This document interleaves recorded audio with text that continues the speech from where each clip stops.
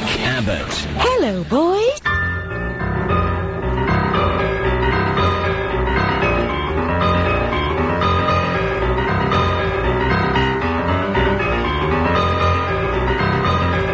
Hello, boys. Hello, Nick. Where's Ian gone now? Probably enjoying the sunny weather. Enjoying himself, eh? Oh, I can remember enjoying myself once. You remember fun, don't you? Not recently. No, not really, no. Is he really just taking the day off to enjoy himself? Well, this is our first day of summer, isn't it? Apparently, well, would you like me to give you the good news or the bad news? Before you answer that question, there is no good news. Oh. So make your choice. Yeah, the first one. There is no first one. Oh, the latter one then. The latter one.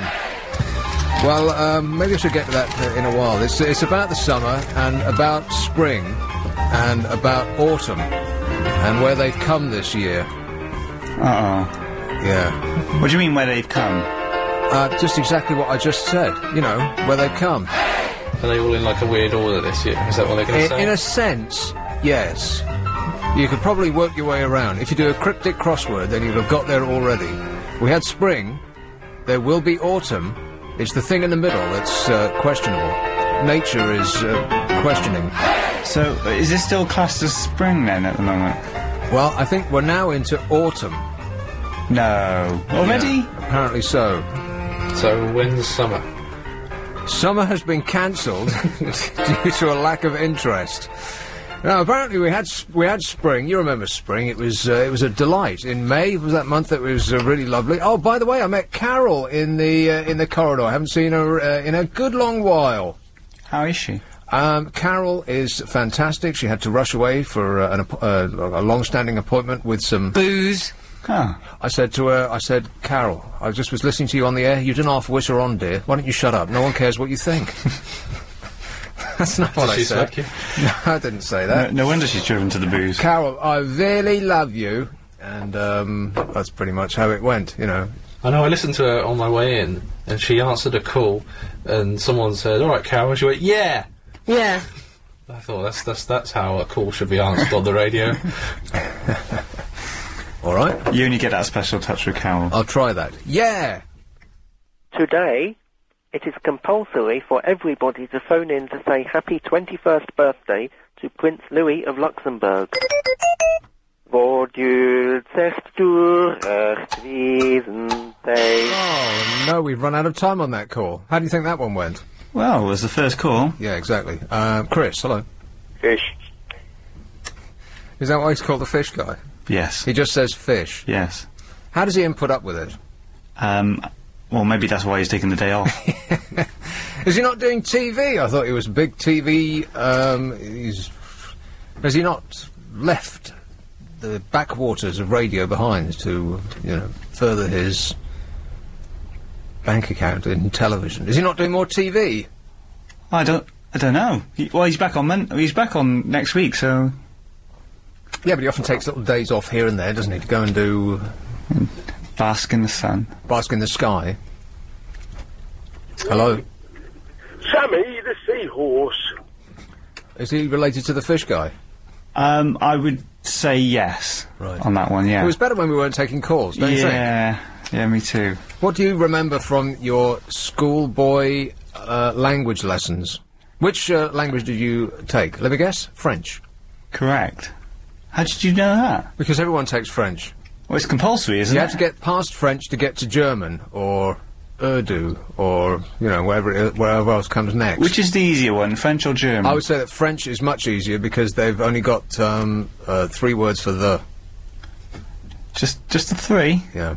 In my school, you had to do both up until a certain point, and then they made you choose for the last 2 years. I couldn't take German seriously after they taught us what the drives up the street is in German. What's that? Well, I can't say it. Oh. In English, it had us convulsed with laughter. In German, of course, they take it very seriously.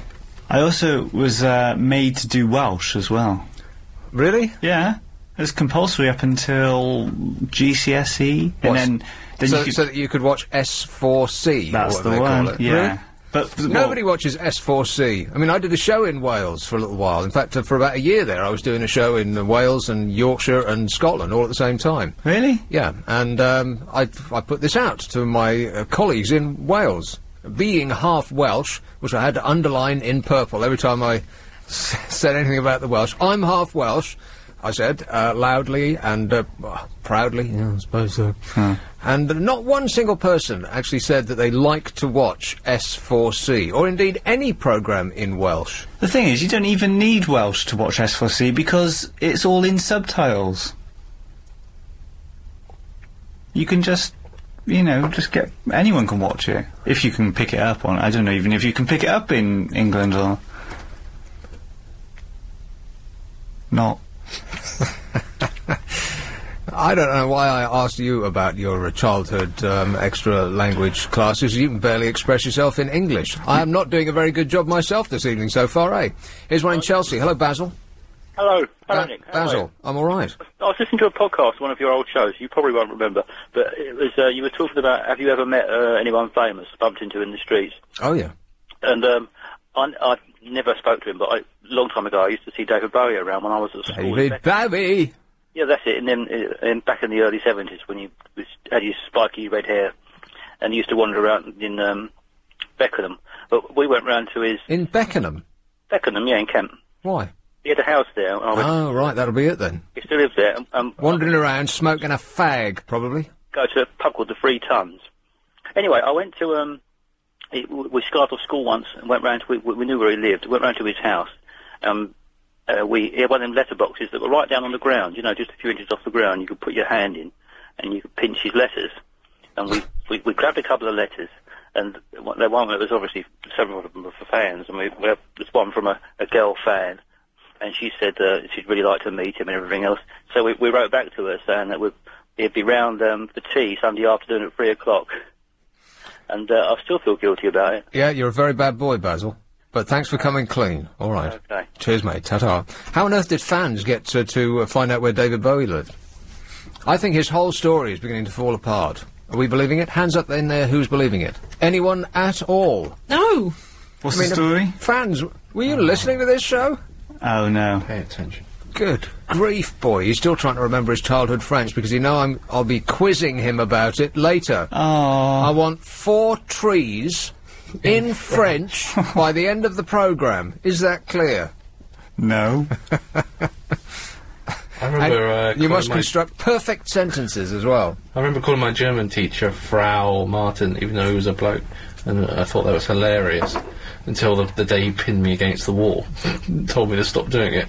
Yeah. I could have taken to court of human rights these days. Well, not for then. that. These days, yes. Then you were deserving of a clip around the ear. Yeah. Good thing too. And you've grown up to be. Well, I'll stop there. Let's have Hersham. Hello, David. Yeah, like I said, wasn't it much better when we weren't taking calls? Yeah. I think you'd better start screening these calls. Muswell Hill. Hello, Lorraine.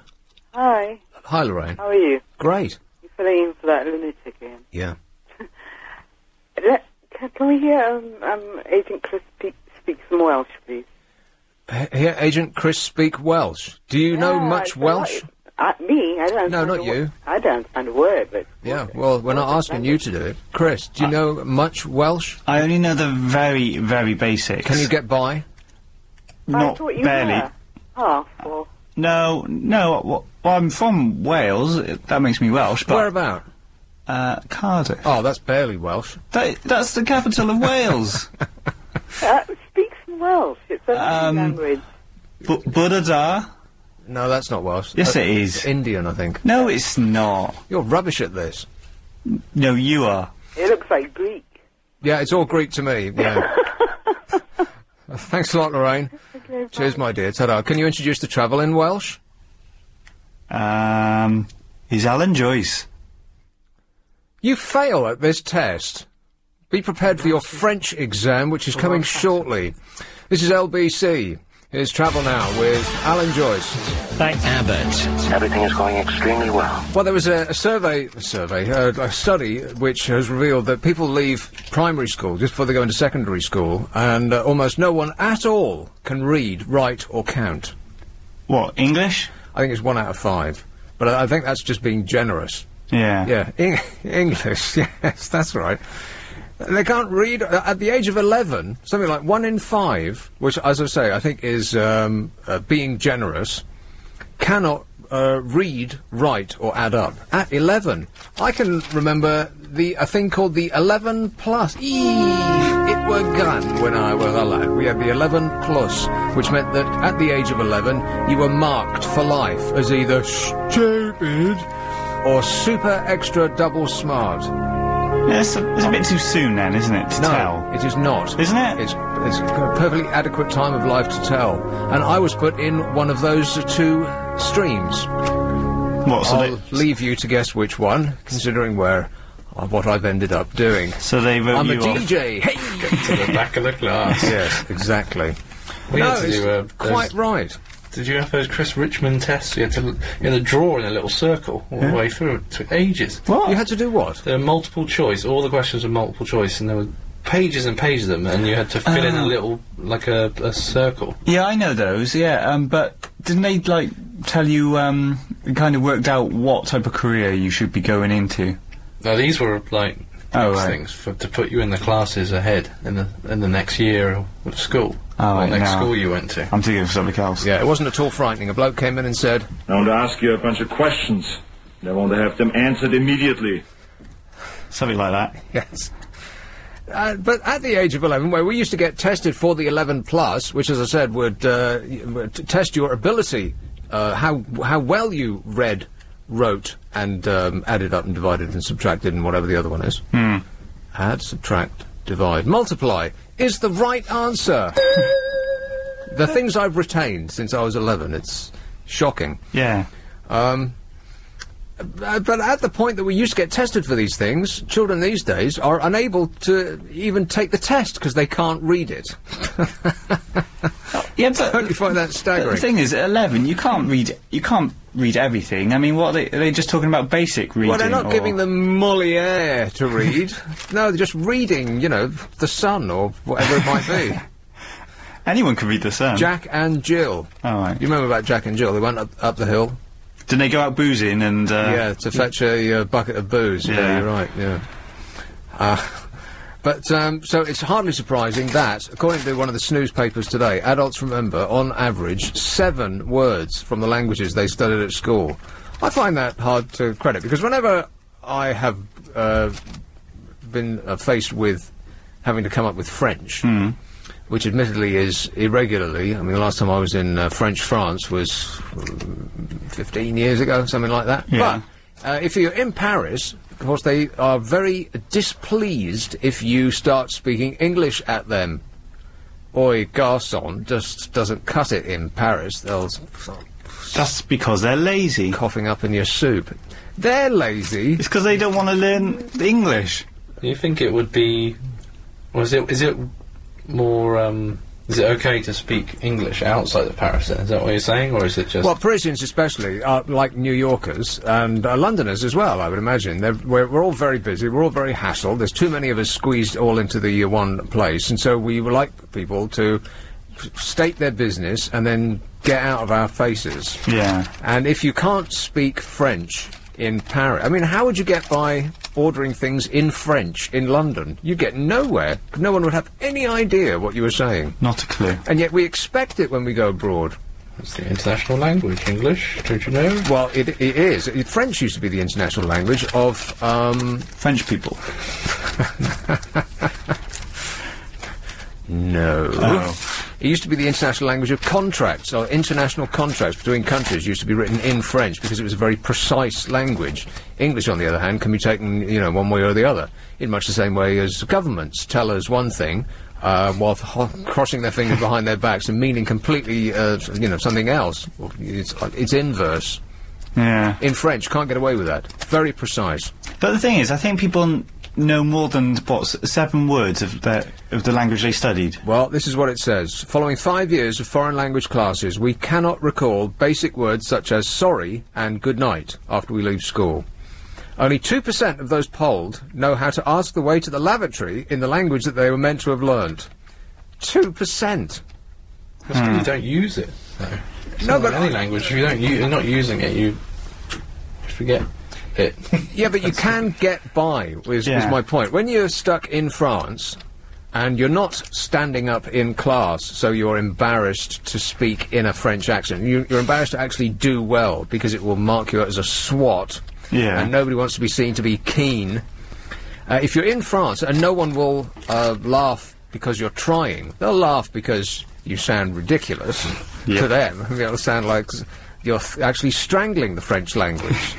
But it does all come back to you, I find. Not all of it, not obviously. I mean, you have to point and grunt occasionally. Yeah, but the thing is, if you say just the odd words, you know, they'll pick up what you're saying. Because, I mean, you know, when foreigners come over here and, you know, they say an odd English word, you can kind of get where they're going.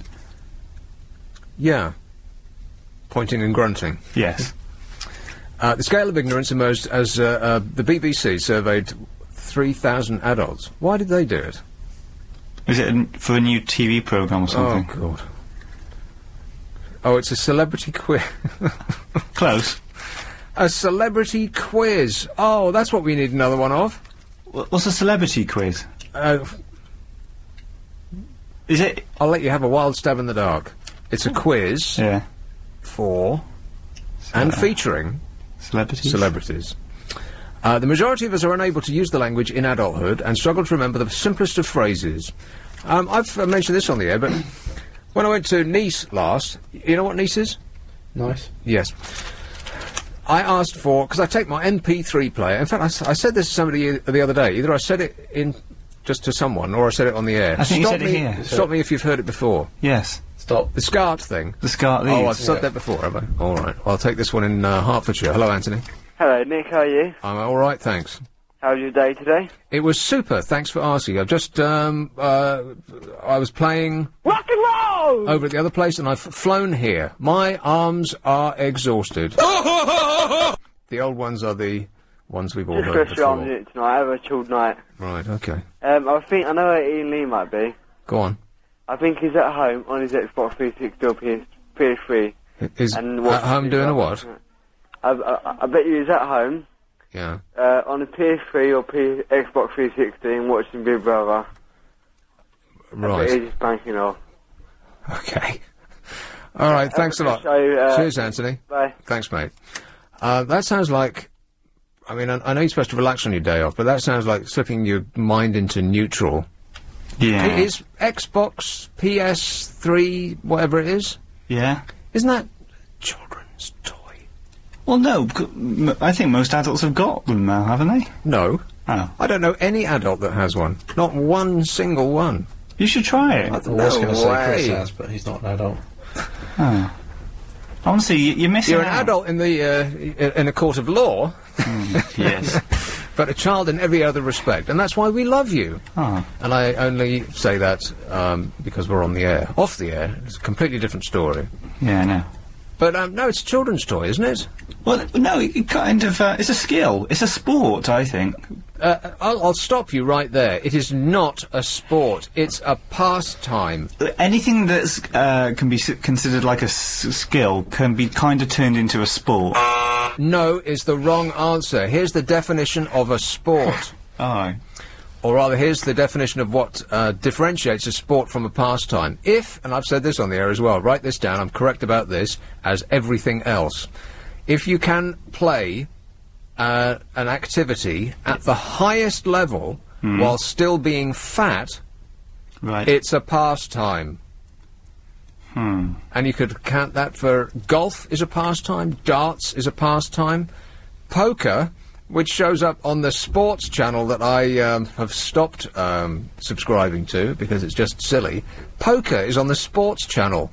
I mean, that's just laughable. I mean, you can play that while fat and drunk. What about snooker? Snooker's a pastime, of course it is. Really? Well, if you were really, really fat... There is no ifs and buts, yeah. you know, you couldn't lean over the table. Exactly. Sure you could. You could just rest your stomach on there first and use it as a cantilever. They might tip up at one end.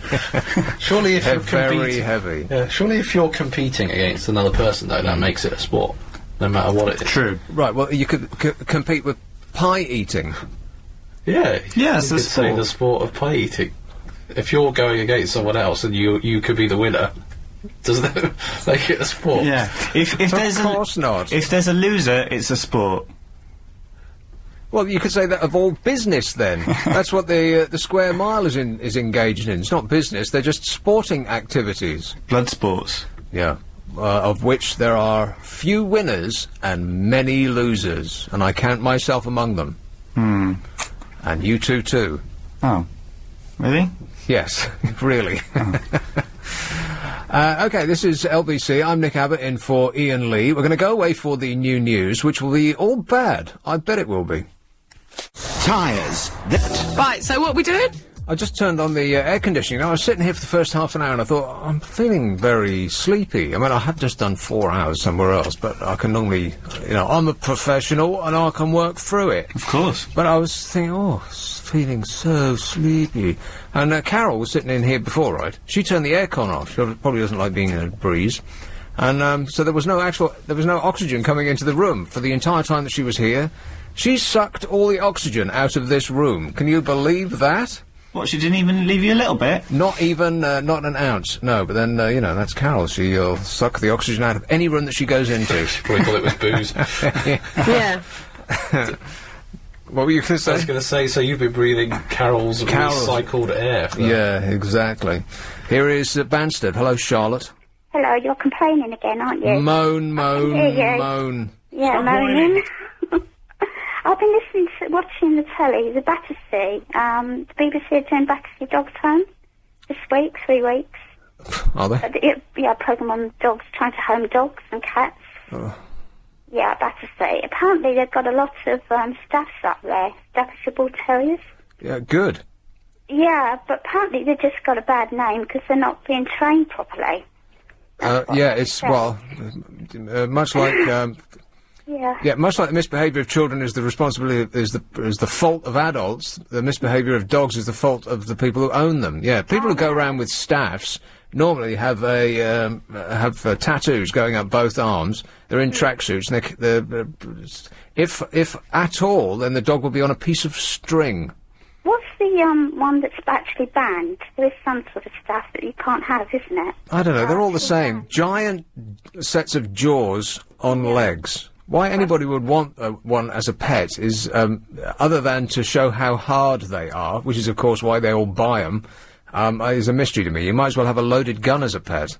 Yeah, I heard actually Anna Raven a few months ago talking about staffs, and she's always had a staff. And yeah, like I said, it's a great dog, and everyone should own one. They're really good. Yeah. They're really gentle dogs if they're trained properly. Right. Well, it's probably scared to death of Anna, though. I mean, if you, I would be. She could train me like that.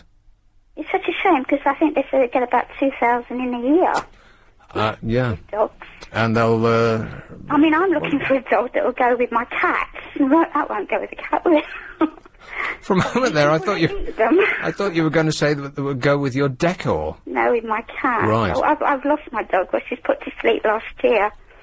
And I'm looking for another dog. So what do they do with all the dogs that all the dogs come in the front door and they go out in a much quieter state through the back door, don't they? What happens to them then?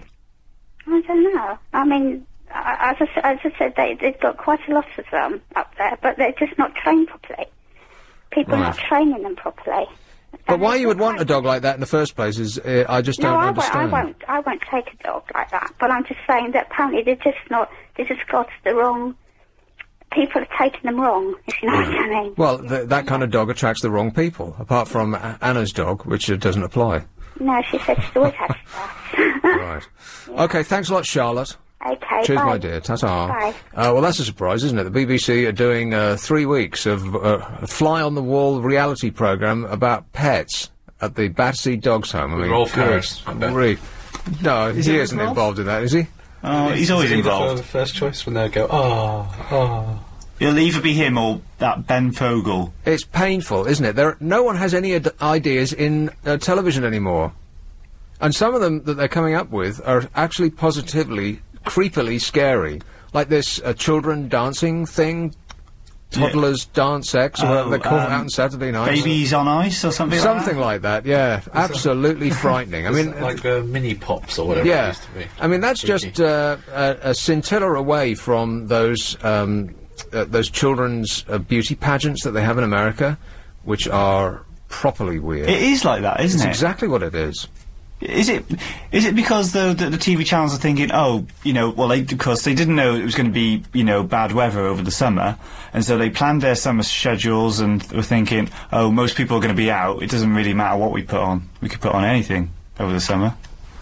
Well, that's a ridiculous position to hold. They could put on quality things. They don't even have to put on new things. We don't mind if it's a repeat. Yeah, but if it's quality, to put on stuff like that, and you know they run out of ideas when they start to do the same show but with different types of entrant. Like it'll be ordinary members of the public, and then they'll go the celebrity special edition route.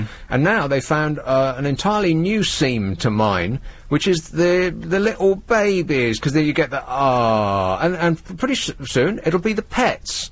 Pets doing tricks, I betcha. Somebody's thinking of that right now. Alex is. And whichever pets don't win get put down immediately. On the air. Yeah, your phone calls will determine which one wins. Vote now with your red button. Yeah, that's right.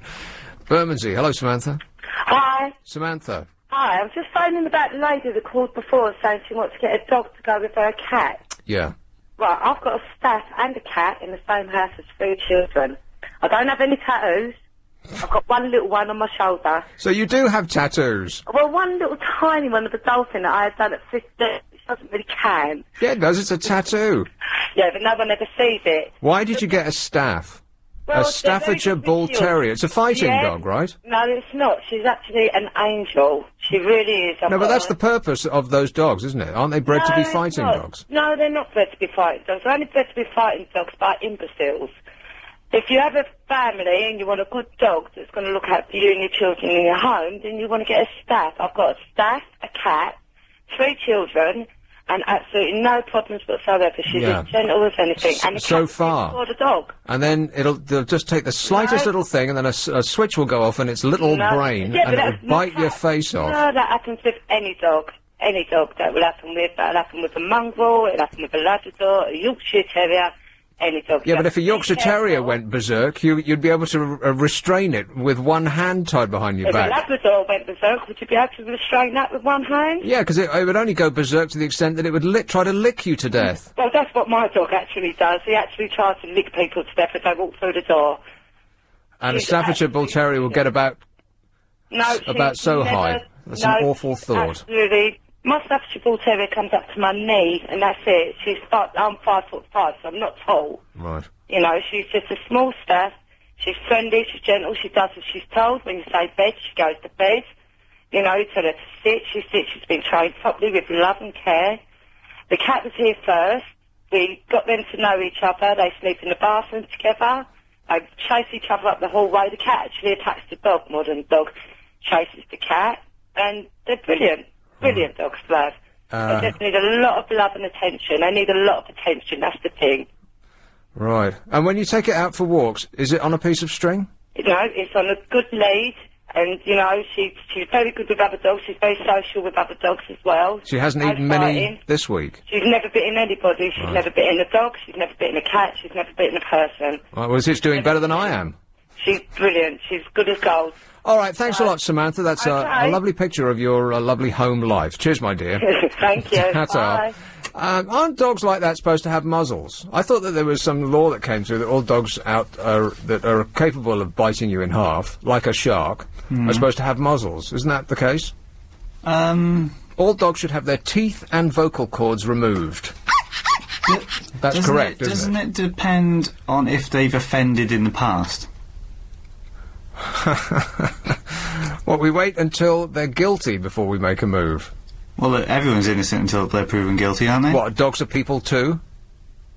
Some people think they are. How about, Burton-on-Trent? Hello, Adrian. Lennox, how you doing? I am all right, mate. Yeah, on the way ever seen what dog with them collars on it? Makes it like it's come out of it's like about to go into space or something. They look really funny, don't they? How do you mean? It's like a great big thing around its head. It's like when it's used out of... Oh, like it's wearing a bonnet? Yeah, stop it... to stop it to eating itself? Yeah. Oh, yeah, you see them walking out, no matter how miserable you feel, you always... Yeah. Like, stuff up. You can have a chuckle at that, yeah. I'm picturing it in my mind and laughing internally. Yeah. Oh, one other quick thing before I get what I call about. There's always a list with you. Yeah, I missed the list in a second. The Tour de France, all this rubbish, Oh, cycling, yes. Mm-hmm. Boring! Will the excitement never start? All the stuff about people says to be taking substances and Yeah. stuff like that. Have you heard that now they're accusing people of peddling? Oh, these are the jokes, folks. Yeah, I'm on about 3 cycles a day now, man, but I can handle it. I've just got a numb bum at the moment, that's all. I know it was rubbish, but, I've had a long day, yes. So I've got an excuse. Yeah, I'm going to sound really geeky now, but you're talking about games consoles and stuff there. I do have one myself. I went off one for years, then sort of got back into them. Okay, here's the final word on games consoles. You are wasting your time. There's so much things you can do on a game. No, there isn't. You waggle your little thumbs, and I don't care what's going on the screen. All you're doing is you're waggling thumbs. I can think of a lot better ways to enjoy my thumbs than to play a computer game. You couldn't go into that on the air. No. But you can do stuff in cars and stuff you can't do on the streets, though. You can do stuff in cars. Yeah, you're not in a car, Aid. You're in your squalid little bedsit. I don't live in a bedsit, but no, you can't. When was the last time you've seen one? I bet you were still into, like... Asteroids. That was the last time I played a computer game, and that was all I needed to know. You step into the... What's that? Yeah. 25 Step years into the ago. 80s. No, I absolutely will not do that. I refuse. I'm a refuse-nick. Pick up a book, Aid. You're not going to learn anything at all. You might be early qualifier for a fast jet pilot by honing your response time to the things that appear on the screen, but that's about it. It will be of no use to you in your life at all. Okay, do a crossword. Oh, crossword, it's similar to a crossword, though, isn't it? It keeps your mental agility sharpened, doesn't it? Apparently not. I thought it was a proven scientific fact. Oh, yeah, it must be, yeah. Anyway, Aid, my mental faculties are telling me that I'm past a break. Oh, I was going to talk about something else, but I'll leave that till tomorrow. I literally can wait. Yeah, okay. Thanks, mate. Here's Travel Now with Alan Joyce. Thanks, Nick. Still watching Ace Problems. Listening, dear, you can talk to me. Let's have Mr. Lister. Good evening, Nick. Philip. You were talking about your school days earlier on. Oh, yeah. Well, I bumped into someone today, I hadn't seen them for a while, and we brought memories because we were both in the school play.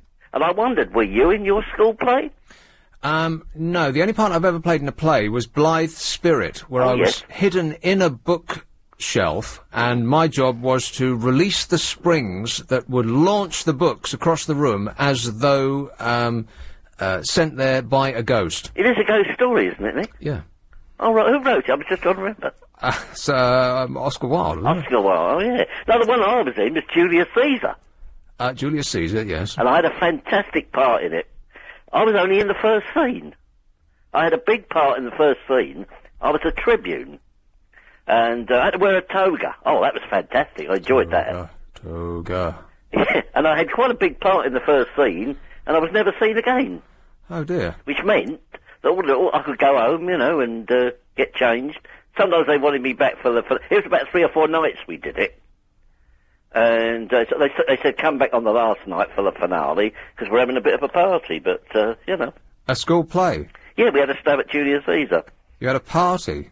Well, at the end of run party.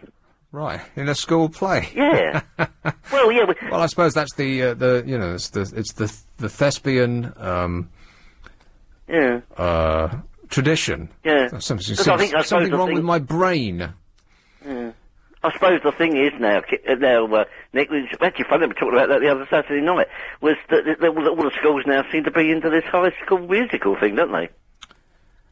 Do they? Well, I keep seeing posters for amateur productions, which I presume are schools doing it. In this country, I can't believe that people are actually interested in it. It looks so American and saccharine. I mean, not that we are superior to American saccharine, but it's just we don't do saccharine like they do. We have our own special type of saccharine. What is it? Is it about a school play that a school put on a play or what?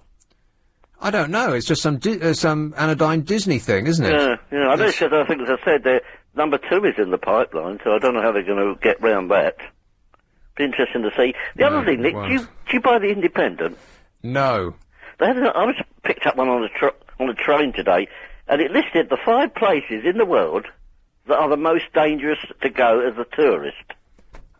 Right. Number 1 was Thailand.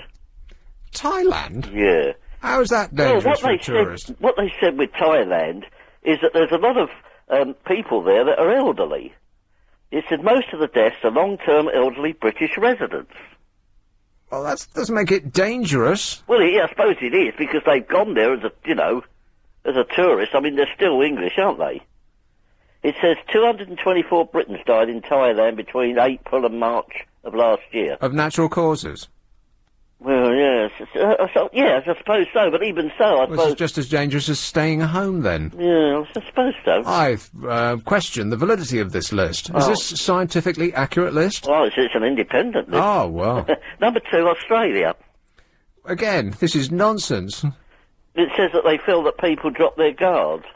How do you mean? Well, when they go there, like the violent deaths that have been there, with like in the outback and things like that. Oh, that was one. Yeah.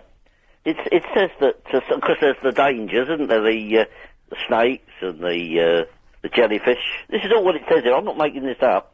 Well, I think they're making it up. I've never heard such rubbish. Yeah, the first one is Thailand, and the second one is Australia, for the most dangerous places to be... A tourist. To go as a tourist. Number 3 is India. Rubbish. India. Oh, yeah. Why? Oh, dear, hang on. Right. It's the second destination for Britons, with this is depressing, isn't it? 111 people dying, down to illness. It says some are violent, but it says that it says a lot of the people are Indian people living in this country, residents, who forget to take the necessary precautions with their injections, malaria and the other things. Right, don't order a drink with ice in it, and skip the salad, I think, is the best advice. Right. Number 4 is the Czech Republic. Well, I'm sorry, Philip, but... I thought myself, I know he'd tear it to pieces, but it said here that the local police found that 20% of all weekend crime in Prague involved British men on stag trips. Yes, that's right. Well, that doesn't make Prague a dangerous place, it just makes British tourists a dangerous gang to hang around. It says you can have 2 nights in Prague for as little as £42. That's what it says here. So, I don't know. That include booze? I suppose so. Because it's all in, I suppose. Taking it with them. And number 5, which is the final one, Greece. The most dangerous country for Britons. It has the highest number of hospitalisations. 955 British nationals. Treatment between April 05 and March last year. Probably all for shock after having been ripped off in a taxi. Have you ever taken a taxi in Greece? I've never been to Greece. What's it like? It's a rip-off. Is it? Yeah.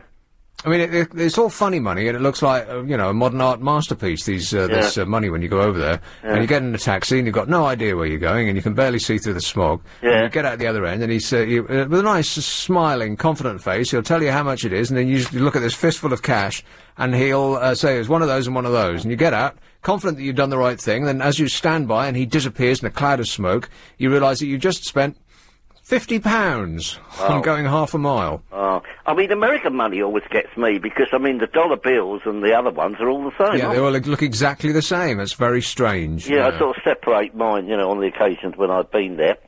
Anyway, Nick, that's all I got for tonight. Right, well, I disapprove of that list, Philip. Oh, okay. Well, you get in touch with the Independent. I will do. Okay, Nick. Must do better next time, all right. Okay, bye. Thanks a lot, Philip. This is LBC. City Maroof is the new... Anybody care what this guy thinks? No! Didn't the Sun, are they advertising with us? The Simpsons movie. Simpsons movie. Are they advertising with us? I don't They were for a bit. Not anymore. Not anymore. Okay. I can't remember where I reviewed the film. I reviewed it extensively on this station. Was it on Saturday night or was it with you? I forget where I do. I think it was a Saturday night. Right, okay. Here we go again. Not for very long, just for a little bit. They're running an advert which says, and the only quote they have in the advert for the Simpsons film is from the News of the World, which says something of the order of, "It's the funniest film of the century." I think those might be the actual words they used. The News of the World, by coincidence, is owned by the same company that makes the Simpsons movie. Coincidence? I don't think so. Right. Have you seen the Simpsons movie yet? No. Is it any good? Is it any good? Let's have a think. Boring! No, it is boring. Why? It's the least funny film I've ever seen. And I really mean that. Is that because it was hyped up too much? No, it's because it's not funny.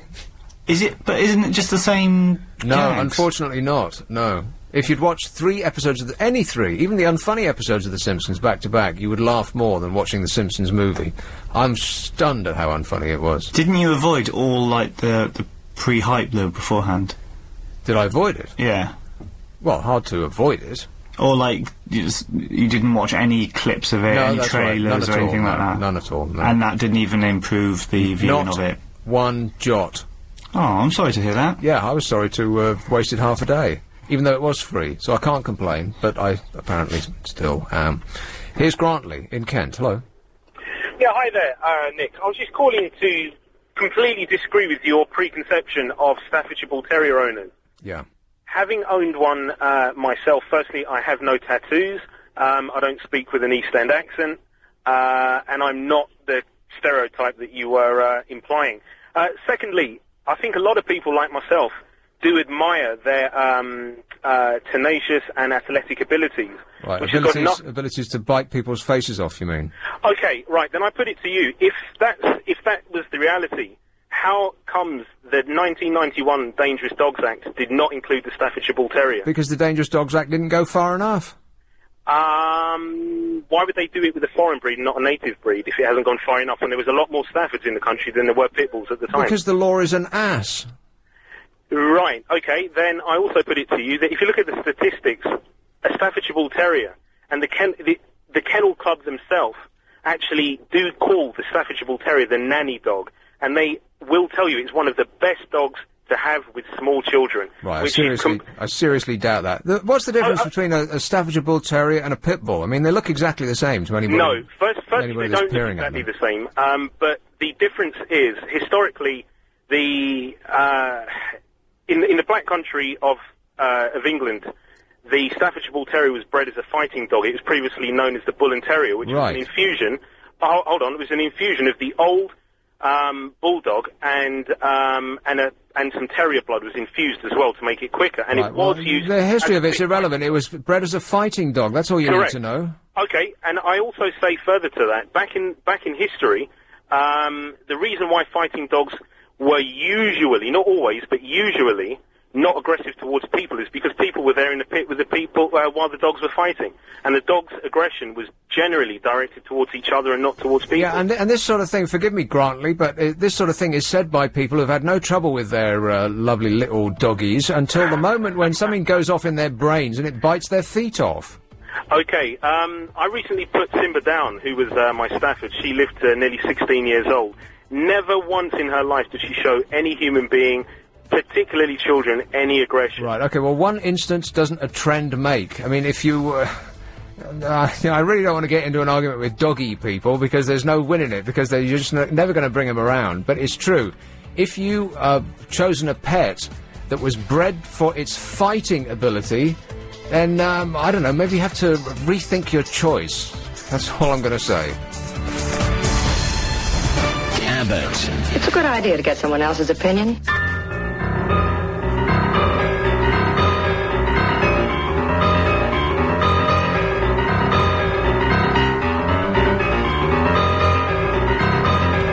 So Ian is off on his... We don't really even know what he's doing, or where he's doing it, on who he's doing it to. Jolly? No idea. Huh? On a little jolly? Oh, I thought you were giving that as a name for somebody who we might be doing it to. Jolly. I don't know who Jolly is. Right, so we've got no idea where he is. He's gone. He's not here. Enjoying the summer. Yes, perhaps enjoying the summer, which I think ends after the weekend. Well, it might end today. Oh, is it today? Conflicting reports about whether it's going to be raining this weekend or not. No one's really got any idea. It's just one giant disappointment. How can it end today? It's only just started today. Yeah, it started yesterday, I believe, and we all over bar the shouting by Sunday. Didn't it? It rained yesterday, though, didn't it? For a few seconds. Rained? Yeah. Holly berries are in the hedgerows, conkers and apples are falling from the trees, mushrooms are springing up in the fields. All the signs are that the briefest of brief English summers is coming to an end on the beginning of August. Autumn is already upon us. Nature is telling us. So we're not going to get that Indian summer. A growing number of experts believe that this year's unpredictable weather, which brought on an early spring, then deluged Britain with record rainfall, has taken us straight to autumn, bypassing summer altogether. At least it's been warm. Fruiting holly has been spotted in Hampshire, conkers appearing in Essex, blackberries are ripe in Devon, orchards are preparing for an early harvest. The recent downpours and relatively cool weather tricked some plants into thinking that winter was on the way. Stupid plants. So they just go back to sleep. Yeah. Meteorologists say that for much of the summer the jet stream has been further south and stronger than a typical summer, and this has resulted in many depressions crossing southern and central parts of Britain. Yeah, you're not wrong. We're all depressed. Spokesman for the Met Office said it was too early to say... no, he said that we've just had the wettest summer since 1766, so it's unsurprising that this has affected the crops. There is evidence to suggest that within a warmer climate we will see wetter winters and warmer summers. Well, I don't mind a wetter winter, just that we could have a warmer summer would be nice. Yeah, but it has been warm, though, hasn't it? It's just been wet at the same time. No, I've been shuffling around in my slippers, my fluffy slippers, and my winter fleece. I think it's chilly. I think it's chilly out there now. Really? Yeah. The thing is, I don't mind getting wet as long as it's quite warm, you know, and then you don't catch a chill. So you like being tepid? Yes, that's the word. Right. How about Hampstead? Hello, Tony. Hello there, Nick. Tony. I think the whole world has got dangerous. I think if I was anywhere in the world and there was a problem with hijacking or whatever, would you be confident to pull out your British passport and declare you were British? In Luxembourg and Monaco, perhaps, yes. Well, I mean, the other thing that comes to mind, the other part of the world, is Colombia. And all you need to be at risk of getting a bullet in the brain in Colombia is, one, if you're Colombian, and if you belong to a trade union movement. In fact, more trade union members were killed in Colombia in the year 2004. Most dangerous part of the world to belong to a trade union movement. Right. I mean, the whole world's going mad, isn't it? Yes, that's exactly correct, Tony. The whole world has gone mad, yes. And let me say one last thing. In Colombia, a school teacher, virtually for every week of the year 2004, was shot dead. Some of them shot in front of their pupils. And reason? Because they joined the trade union movement. Right, you seem to be very exercised about Colombia. I would suggest you don't go there. I read the statistics from the United Nations aid agencies, and these are the countries, what sort of interest have we got in these parts of the world? Got your programme on, where it's dangerous to go and dangerous to Brits and all the rest of it. I think that it's dangerous in London, isn't it? I mean, stabbings and shootings, and I think the whole world's gone mad. Well, my parents just had a visitor from Los Angeles, and she was concerned about the violence in London. How things have changed. Yeah, you're right. It's a great concern to us all. Thanks a lot for worrying us further. Cheers, Tony. Yeah, Colombia. I don't think that's on my holiday destination list. I mean, Italy, perhaps. I'm sure it's very, very nice there. Yeah, but then teachers, teachers are lucky to end the working day without getting shot in this country. Hmm. But it has nothing to do with being a union member. It has more to do with giving their pupils disrespect. Oh yeah, you can't have any disrespect in the classroom. No, apparently not. Not from the teacher, anyway. No. Pupils, little fluffy kins, little boo-boos, they're allowed to do anything they want. It's the law. How about Hi, Louise. Hi, Nick. How you doing? Oh, good, thank you. You all right? Yeah. Good. You were talking about reality TV. Job. I think, you know what the problem is with TV? Is that reality TV is that popular. Even if no one watches it, they still sort of do. So if they can't think of anything else to put on, they'll just say, oh, let's do a reality TV programme, and it'll get put on. It's that they're... Yeah. Well, okay. Here's the truth. Just because it's popular is not a good reason to make it. I mean, if the government picked someone from the population at random and tortured them in your town square, that would also be popular. People would show up. They'd take picnics, wouldn't they? Just because it's popular is not a good idea. It doesn't mean to say you actually have to do it. Yeah, but it's also cheap. It dispenses with writers. You just have to point a camera at somebody and get somebody on work experience to edit it up afterwards and then just slap it on the air. No expense spent. Yeah, it's just ratings there that they're after. Plus, it's that they're mentally bankrupt. The people in TV, they don't have any ideas anymore. When was the last time you saw an actually fresh idea on television? Nothing's original anymore. Everything's been done. Yeah. That's the problem. Like Pink Floyd said, everything's been done under the sun. They're not wrong. Not now, anyway. And if they just kept showing us, like, repeats of old TV programmes, especially on the BBC, people would be complaining. So I don't think that would work either. Well, people will complain about anything. Stop whining! Stop whining. I'd rather a repeat of a good programme than a new programme that's rubbish. Yeah. I watch the same things all the time. Yeah, me too. Over and over and over again. Larry Sanders, Third Rock from the Sun, over and over and over again. Yeah. And, Staffordshire Bull Terriers as well. I have one. You have one? Yes, and I am scared of her because she is pure muscle, and I know how powerful she can be. Exactly. And, like, she's not nasty, and she doesn't bark, and she so far. Go for anyone so far, but I've seen her be nasty with a dog before. Yes. And that scared me because she was not going for it, but she was barking at it, and she was snapping. See, the reason I got into this, and the reason I'm down on dogs like that, is that you really shouldn't have, as a pet, something that is stronger than you are. Yeah, but she's only done that once. I mean, yeah, but... Well, the next time she does it, you won't be calling for a while. I know, but I'm just saying not all people have them type of you'll be in hospital waiting for a new face. Yes.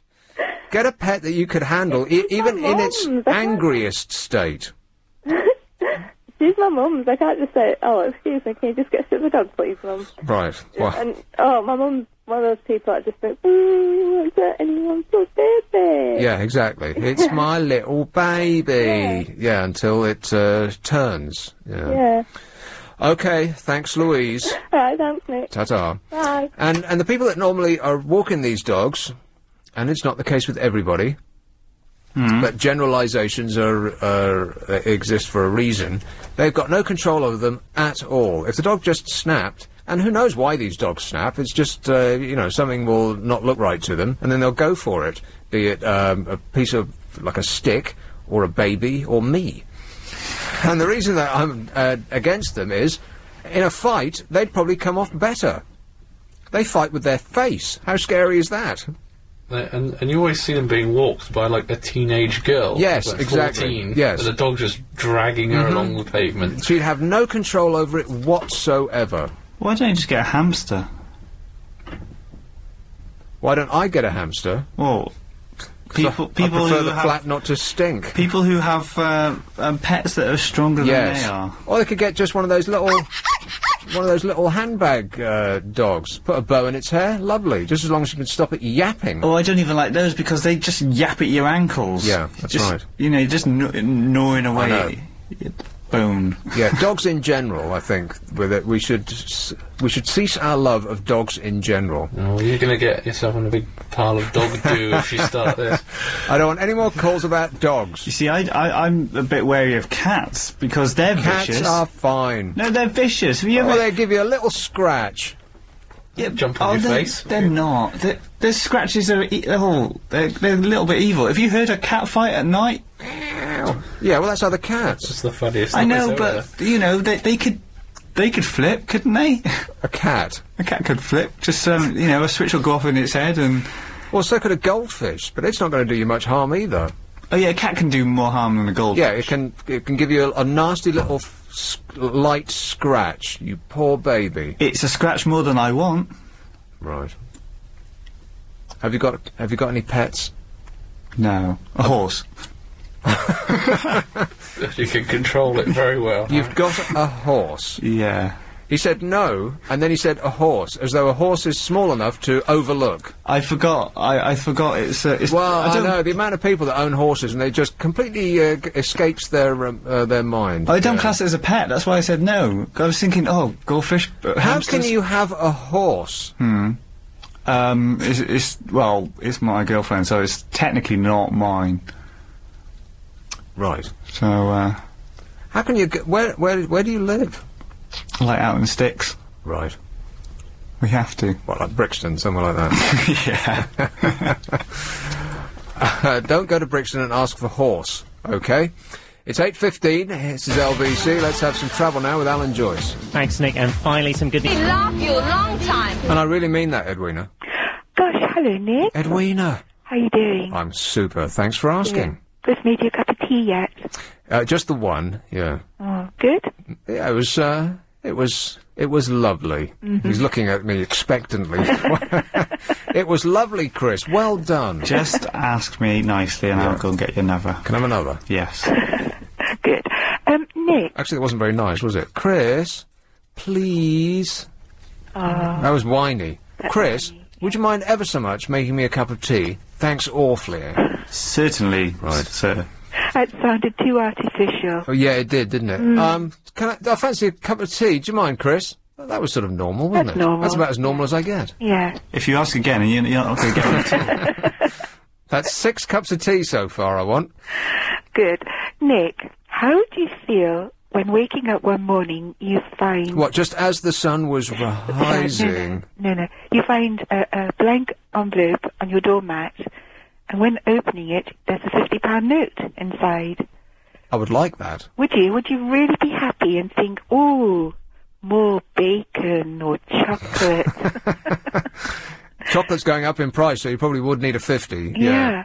Well, something extraordinary happened in Tokyo, in Japan, because residents in an apartment block were having these blank envelopes posted through their letterboxes with sums of money. And they were also finding money in public loos, and money was fluttering down from the skies. I heard the toilets thing, but I hadn't heard that the story was continuing. Yeah, and in the toilet, there was a little note that said, do good with this. But the residents and the people who found this money, instead of feeling happy and thinking, oh, thank goodness, someone's been very generous and thinking about me, they've become really stressed and anxious and didn't want to talk about it. And all the money, according to the police, has been handed in. What? Yeah, everything. And nobody knows who has been donating this money and why. And I thought, gosh, that is an extraordinary story, because if that happened to me, I would think, thank you very much. Well, is it perhaps because the person who's done this has rigged all of their apartments with the secret cameras, and he's actually paying them for their performance? Well, this is what the people are worried about. Is it someone watching them? Is it someone thinking if they accept it, they're greedy because they're not that poor? I mean, they're not that well off, but, or it's tantamount to accepting a contract, but they don't know what the contract states. Exactly. Right. Yeah. I mean, the only thing, the reservation I think I would have would be, is the stolen money. Yeah, I don't care. Yeah. I'll sign anything. I'll do anything for 50 quid, Edwina. I mean it. I know, but I mean, this is, on the whole, an extraordinary reaction to an anonymous gift. And that's one of the most difficult sentences in the world. Twinning Anne with anonymous. I know. I dare you to say it 10 times quickly. I shouldn't have said that. Alarm bells sounded off in your mind at the beginning of that sentence. You thought, oh no, I stumbled, didn't there's a high jump coming here.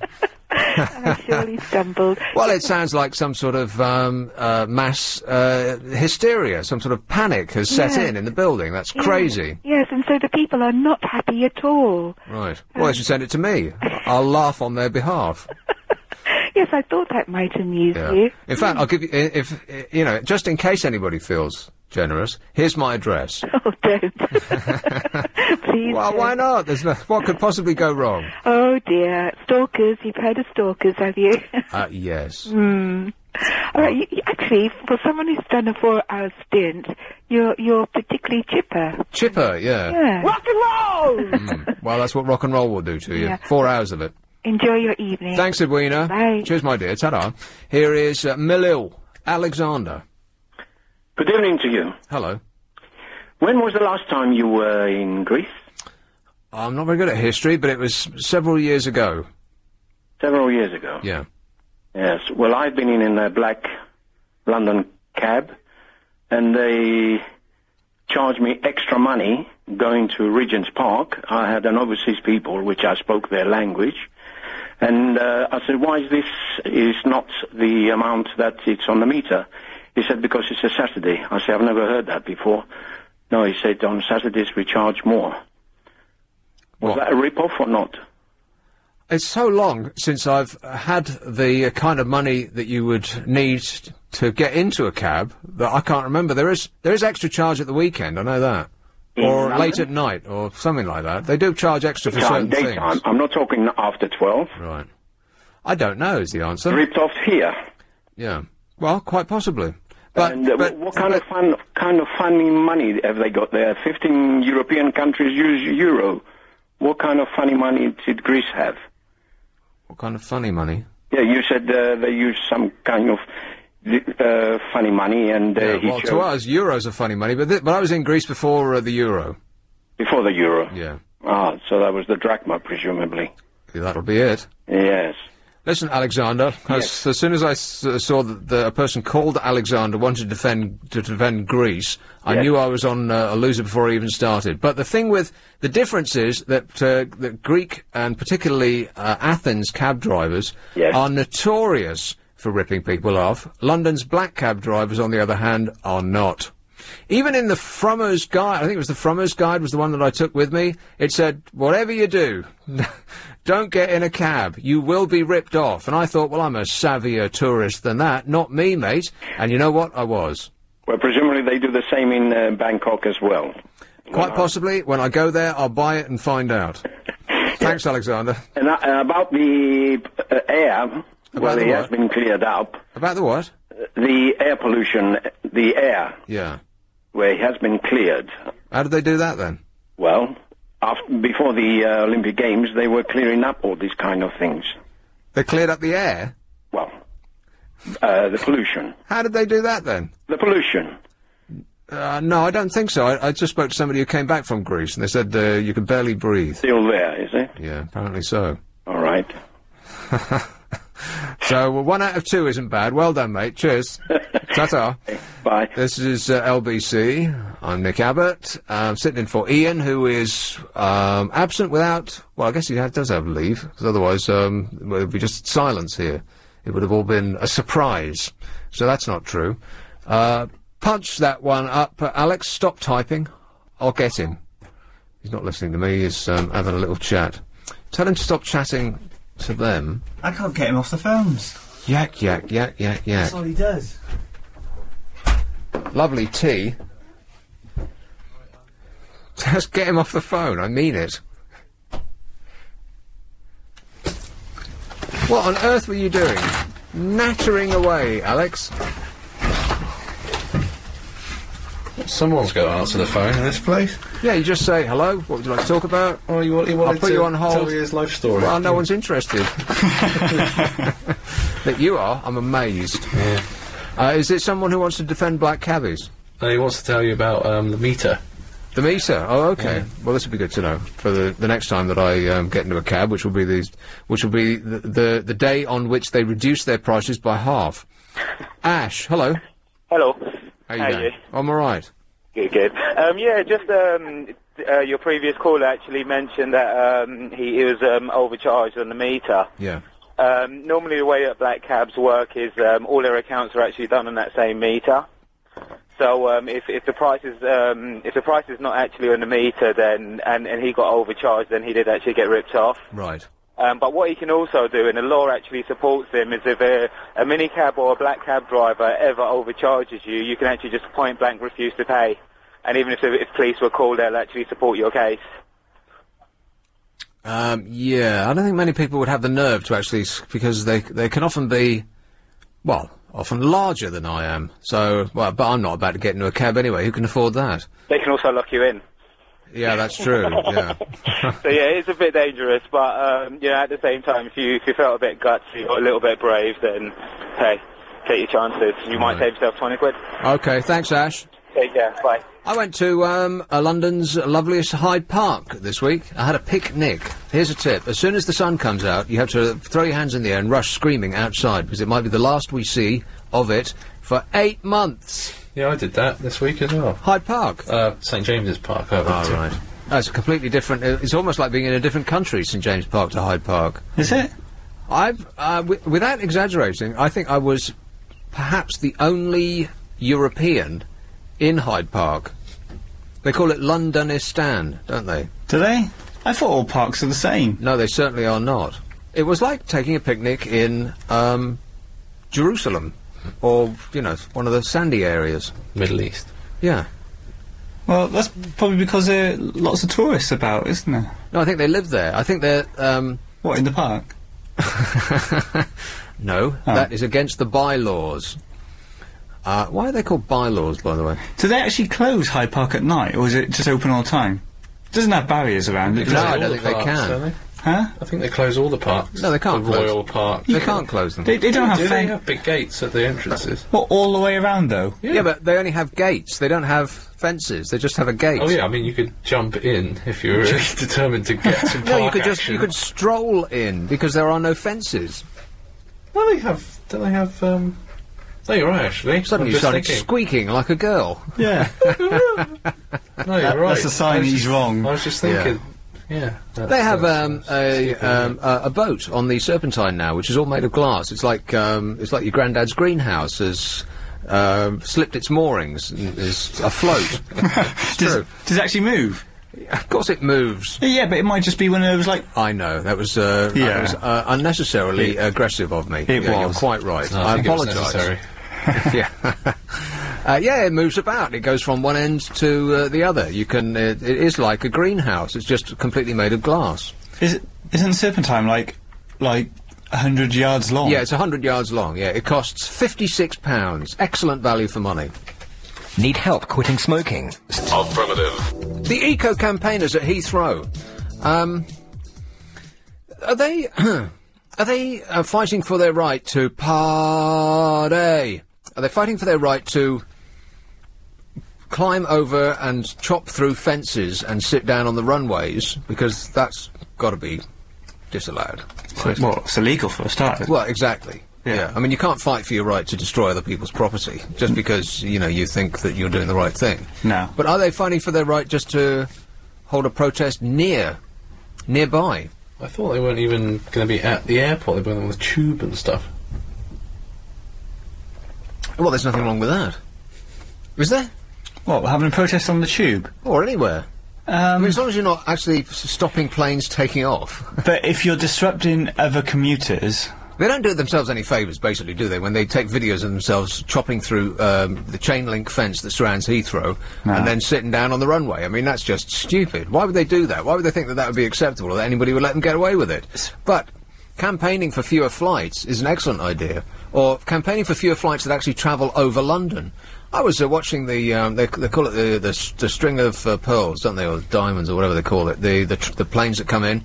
Once every minute or so, once every 3 minutes, something like that. It's less than that, I think. It's like 40 seconds, I think. No.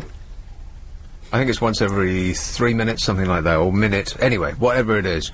They come in from the north, low out of the rising sun, and about a mile out, we put on the music. Yeah. We could sit here and recreate the entire film, couldn't we, Alex? Yeah. Chris doesn't have the faintest idea what we're talking about. Nope. Yeah, they play Wagner. Scares the hell out of the... Can't say it. But they come in from the north, the northwest, and then they make this giant loop around. So they fly over the whole of North London. Yeah. And then, as though that weren't bad enough, they hang a right...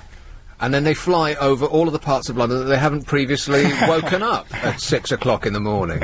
Why do they need to fly over all of London? You'd think that the logical thing would be to fly over land where the fewest people live, in case something goes wrong with the aircraft and it has to make an emergency landing. Yeah, you think, why don't they do it like out Oxford way and... Yeah, or just places where, you know, there are more cows than people. Why does it have to fly over all of London? It's almost doing a zigzag just to make sure that it doesn't miss anywhere. Isn't it because, to do with flying, they got to fly into the wind, or something like that? Well, if that's what it is, why does it need, like, a 10-mile run-up? I mean, planes could do, like, a sharp bank. They could bank over Windsor and still make the runway in time. But I don't think that's a safe manoeuvre. What, bank turning? Planes are perfectly able to turn. I know, the only form of machinery that can't turn are American motorbikes. Can only go in a straight line. Really? Yeah. Oh no, I think because the pilots have got so much to concentrate on when they're coming into land. Believe anyway. me, the pilots are sitting with their feet up having a cocktail. They're not concentrating on anything. It's a machine that's bringing them in, like Star Wars. No, I know this to be true. No, it's not. Absolutely, it not. It 100% is, and here's why I know. Okay. If it were a human at the controls, then the line that the plane takes would veer by, let's agree, at 10 foot. Right.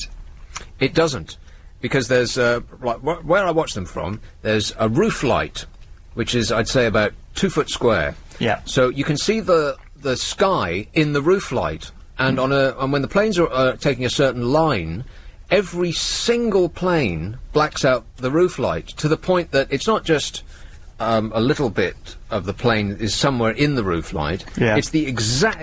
You can see the nose of each plane as it goes over the roof light. You know what I'm saying? As watching the reflection of the sky in the roof light, the exact same part of each plane that goes over is reflected in this roof light. So it's definitely a machine that's bringing them in. Their hands are off the controls. It's got nothing to do with them. Is this how you spend your days off? Stapled to my balcony, yes. Super glued, I am, yeah. Wow. No, but I thought they can do, like, you know, automatic landings and all that, but only to a point. The last actual stage of the landing where the wheels come into contact with the ground, that has to be done by hand. I'm pretty sure. No, it does. I think it's the last 3 minutes or something. The stewardesses, yeah. No, I think it's the last 3 minutes or something. Is always manual. Rubbish. The same Just takeoff. What yeah, because just in case there's an emergency and they have to take spill over. their drink, yeah. Oh well. Whatever it might be. Oh well, we have to agree to disagree. Yes, I'm right again. Here is a mobile. Hello. Hello. Hello. Hello, mate. I live right under the Heathrow Airport, and I'm telling you, they are rushing in every 45 to 50 seconds. Right, are they all not all on the same? Yeah, because they change runways at 3 o'clock each day, either the east direction or the west direction, and all day long. Well, from 5 o'clock in the morning, they're coming in. Right. And you live under Heathrow. That must be awful for you. Under it, I could stand on my doorstep and do the proverbial, you know, and probably touch the runway. For a moment there, I didn't know what you meant by do the proverbial, but now we've got a vivid image. Thanks a lot, mate. Cheers. Yeah, every 45 seconds. I'm not so sure about that, but there's a lot of them. And you do wonder, who are all these people? Where are they going? Yeah, why weren't they satisfied with where they were? What's so amazing. bad about where they were that they had to get on a plane, a screaming metal tube, eat airline food, and come into Heathrow? Isn't it? I always thought though that not every single plane load is actually coming here. They're just using it as like a stop-off point because we're like the last like major airport before, you go across to the States, aren't we? Yeah, a lot of people are just passing through. Yeah, aren't they? Never heard such a lot of old rubbish in all my life. What is wrong with that? That's a perfectly good theory. When you've gone to the airport, when you get there and you hear the announcement, and for people who are transferring to flight, blah, blah, blah, oh blah, my blah, God, that's blah. what you do on your days off. It's like, the person is in the room doing it. I can't believe it. Yeah, there's always people... You'll be asking me to pick up the red courtesy phone in a minute. People transferring. No, the white folk. You've never agreed with one of my theories. Nelson Mandela to the white courtesy phone. That's an old Robin Williams gag. Here is Bracknell. Hello, Jethro. Yeah, it was a bit like a metaphor for life, wasn't it? What? We're all just passing through. Right. Oh, cheer up, mate. No, well, that's true, isn't it? We are all just passing through. And I tell you what you think when you're a youth that time is going by so slow, it's so boring, especially on a Sunday, when the clock never seems to advance. And then you reach 18, and then you blink your eye, and suddenly you're 47, and you think, how did that happen? I'll tell you what you do think. You think, God, I haven't put enough blooming contributions into my private pension fund. Yeah. And I'm going to eat baked beans after 65 all the days of my life till I pass away in an NHS corridor somewhere, not being looked after by nurses who are too busy doing something else. It's a very bad week to go to hospital. If you can possibly avoid it, do not go to hospital this week. Do you know why? It's all the rookie doctors. Yeah, I know a doctor very well, and he was saying, he alerted me to this fact months ago. He said, you won't believe what's going to happen, because I don't think anybody in the NHS can actually believe that it's, that this is what's, that this is what they've done.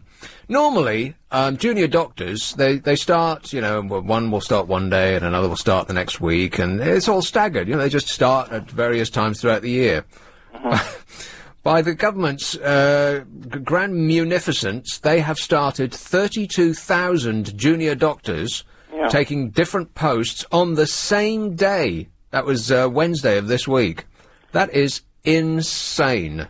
It reminds me of one of those spectacularly surreal American comedy movies, isn't it? The one that's on the police, or the one that you just mentioned on the airport, when you've got all the organisational people and they get round and you've got all these exceptionally enthusiastic doctors who want to practice medicine on everyone, and they're probably going to mistake the old age pensioner for who's got a liver complaint for the one who's got I don't know, a bladder complaint or something. I mean, no offence to junior doctors, but to me they look like they're 12, and you don't want to be treated by someone who looks like they should still be in school. I don't know. Nor are they completely competent in doing the job, which is why they're junior doctors, which is why they always have to defer to the consultants, who will be unavailable as they're playing golf at the moment. Yeah, there are a few junior doctors that I could probably be interested in being attended to and by. Oh, well, that's a different matter entirely. Yeah.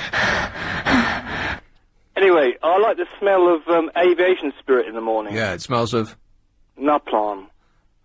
Was that the right reference to the film? It smells of what? Napalm. Oh, napalm. What is this, an anagram we're doing now? No, I thought you got into a film. I was trying, you were talking to one of your co-hosts there, the younger dudes. Right.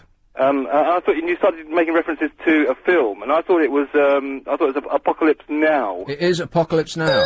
Yeah. Yeah. Well, there's Frederick. What's his name? Not.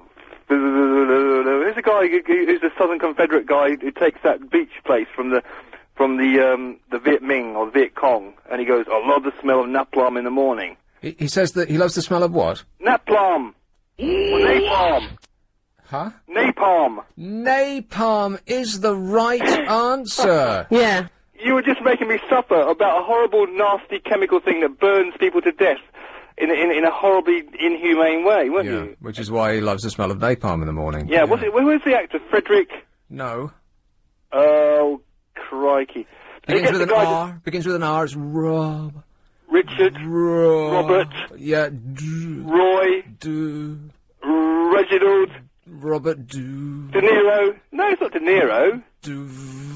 Robert, Forrest, Gump, Robert Duval. Hey! Oh, I thought I was going to die before you got to the end of that. And he gets that poor little rookie to surf. That is so funny, isn't it? Yeah, and you know what? Charlie, don't surf! That is so funny. Anyway, do you know in Colombia they eat guinea pigs? Just to tie in the idea of pets and Colombia is a dangerous place to be. Yeah, well, guinea pigs are pigs. It's bacon. Right. Well, a lot of you upset a lot of 12, 13-year-old sort of juveniles in London now. Well, none of them should be listening. No, it's an adult radio station. Go to bed. Yeah. In China, they eat dogs and rabbits. Yeah, good. In France, they eat horses and frogs. Excellent. Italy, they eat finches, and the Romans used to eat dormice. And Japan, they eat minke whales, which is very sad, I think. And they wear them as coats, too, yeah. That's mink, not minke whales. Yeah, it's the same thing.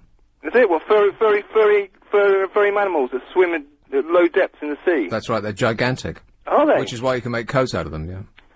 Well, for vain women who just want to look posh and important. And keep warm, yeah. As they stroll into top London restaurants and theatres. I know. Oh, I dream of strolling into a top London restaurant or theatre, don't you? You what, in a mink coat? Well, with or without it. Totally buck naked would be nice. I think that's taking liberty too far, myself. Yeah, okay.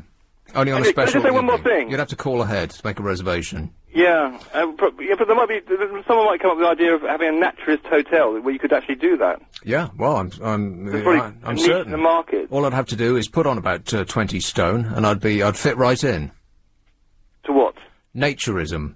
Why do you need to get weight to go to? Anyone who divests themselves of all their clothes is almost, by definition, gigantically fat and hideous. No offence, but.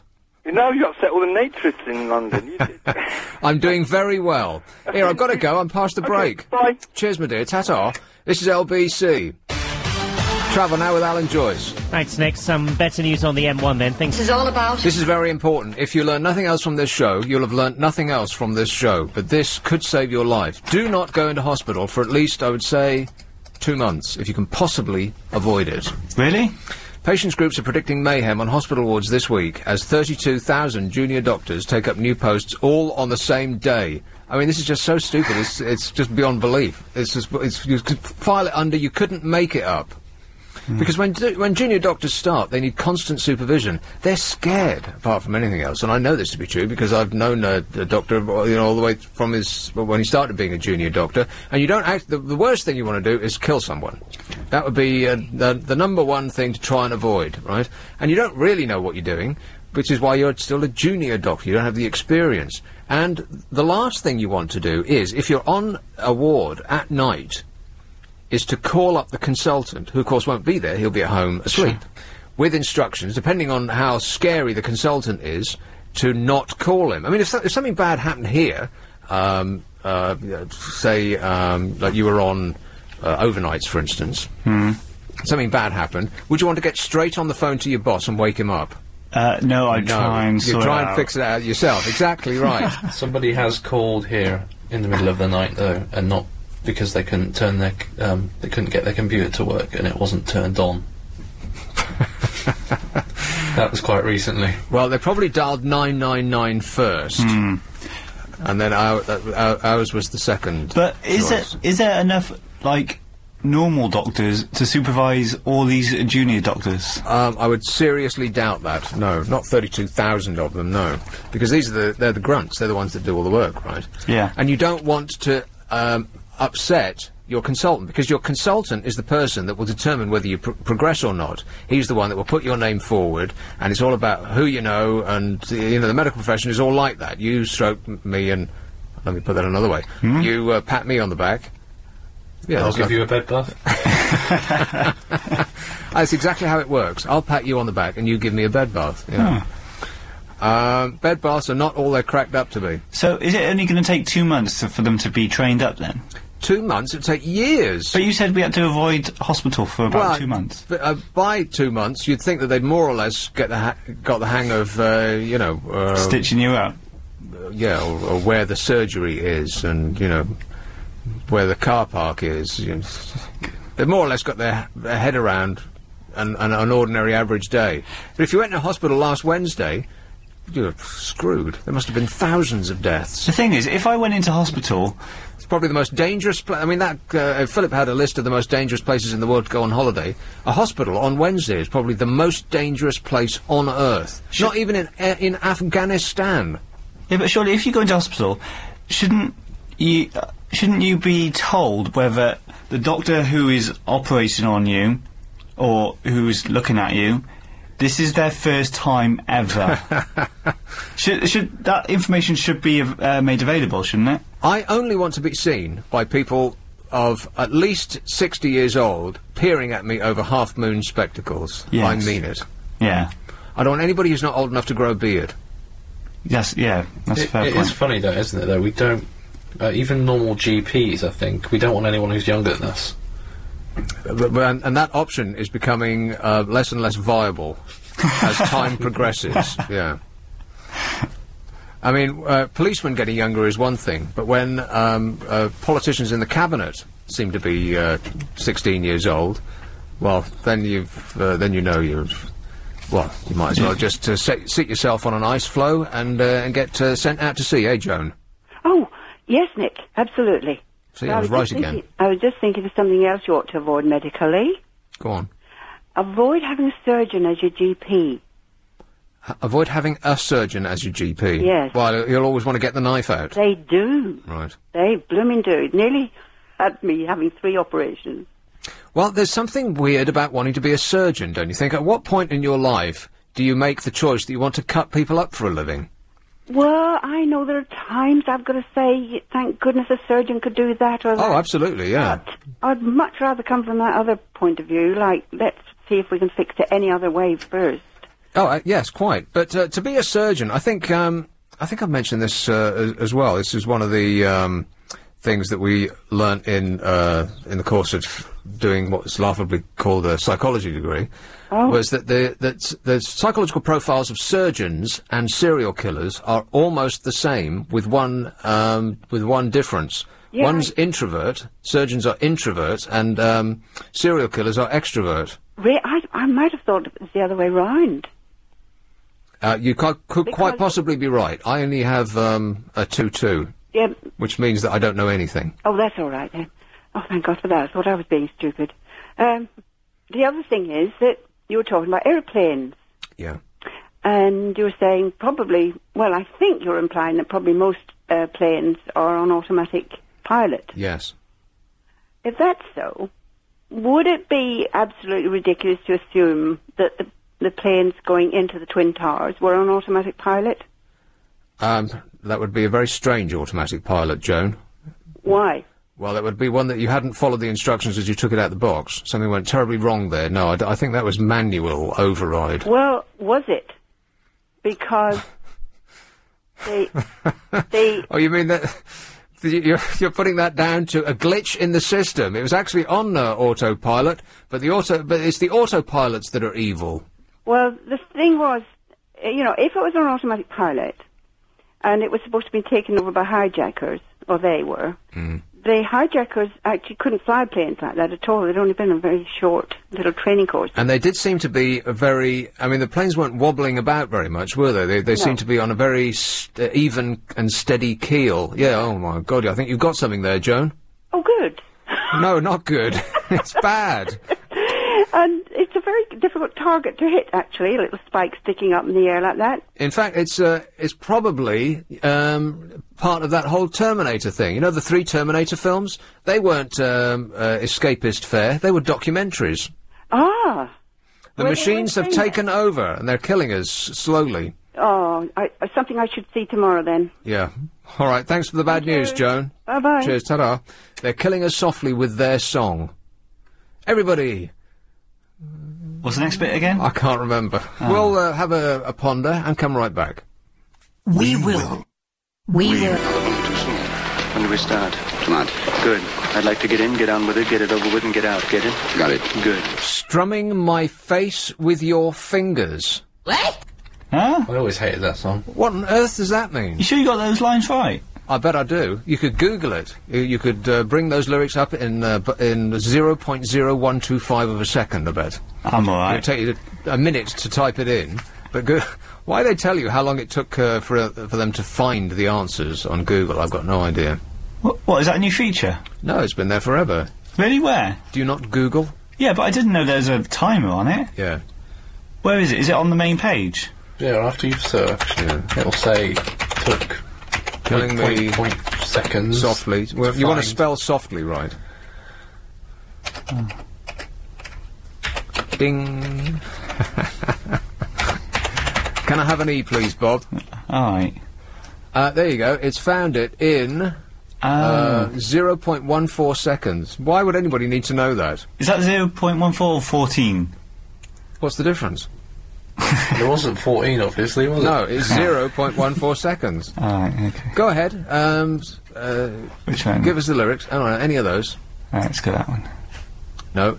Oh, wrong You one. picked the only one on the page that's not lyrics. It's the top one as well. Stupid boy. Killing me softly. Click Killing me softly. Do it faster, quicker. Aye. Strumming my pain with his fingers. Singing my life with his words. Killing me softly with his song. Again.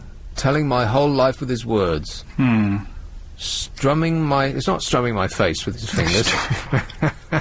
That would be nonsensical. Go up a bit. I felt all flushed with fever, embarrassed by the crowd. He felt my...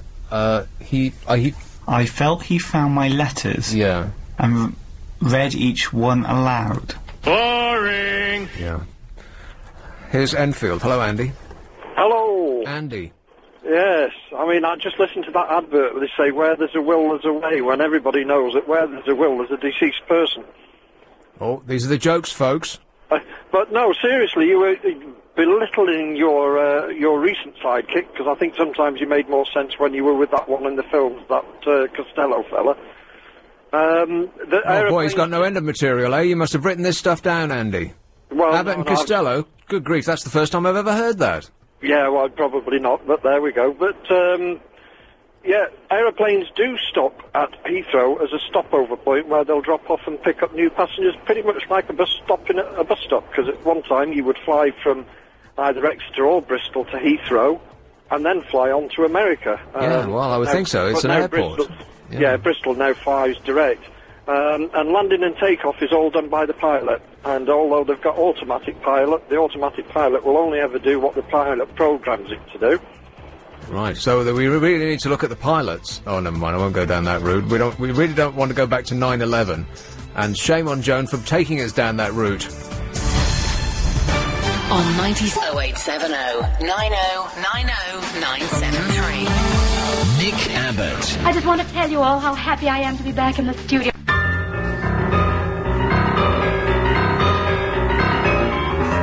I know, it's a very tight edit. Well, you wanted the whole thing? It's almost impossible to edit that. This is what she says. I just want to tell you all how happy I am to be back in the studio, making a picture again. There's no gap between studio and making, you see. She wasn't thinking before she said it. We have a How Low auction that's running at the moment. It's for a 42-inch plasma television. That's not saving the planet. Oh, we didn't say it was green. No. Here's the reason why we won't actually save the planet. It will come to naught. We could go back to living like Stone Age man tomorrow and actually make a difference, or we could change things little by little and make no difference at all.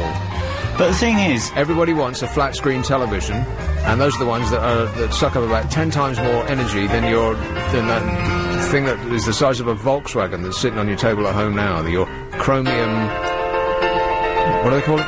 CRT, cathode ray tube is the right answer. Even if we did go back to Stone Age man, damage is done, isn't it? Yes. So we're doomed. So you might as well go and get that plasma. Yeah.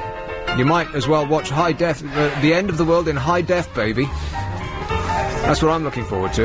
It'll be spectacular. Like you're Actually there, yeah. Anyway, this is an excellent lot. We've got a 42-inch plasma TV up for grabs in our How Low reverse auction competition. It ends at 2 o'clock Sunday afternoon. It is, you will know by now, the lowest unique bid that wins the game. That's the lowest bid in pence that nobody else makes before the end of the auction, 2 o'clock on Sunday. Would you like me to tell you what this television features? Yes, please. It's HD ready with built-in Freeview, giving you instant access to loads of free channels. Hey, the Sopranos is coming up soon. You know, the last 8, 9, 10 episodes of The Sopranos. Absolutely. Is it any good?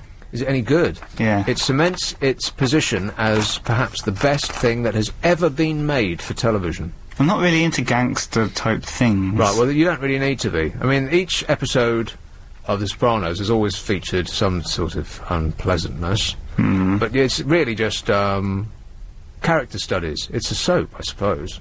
Okay. It's the classiest soap that's ever been made. Would you be hooked on it if you just watched the first episode ever? Yeah. Okay, I'll give it a go. Hey. Groovy.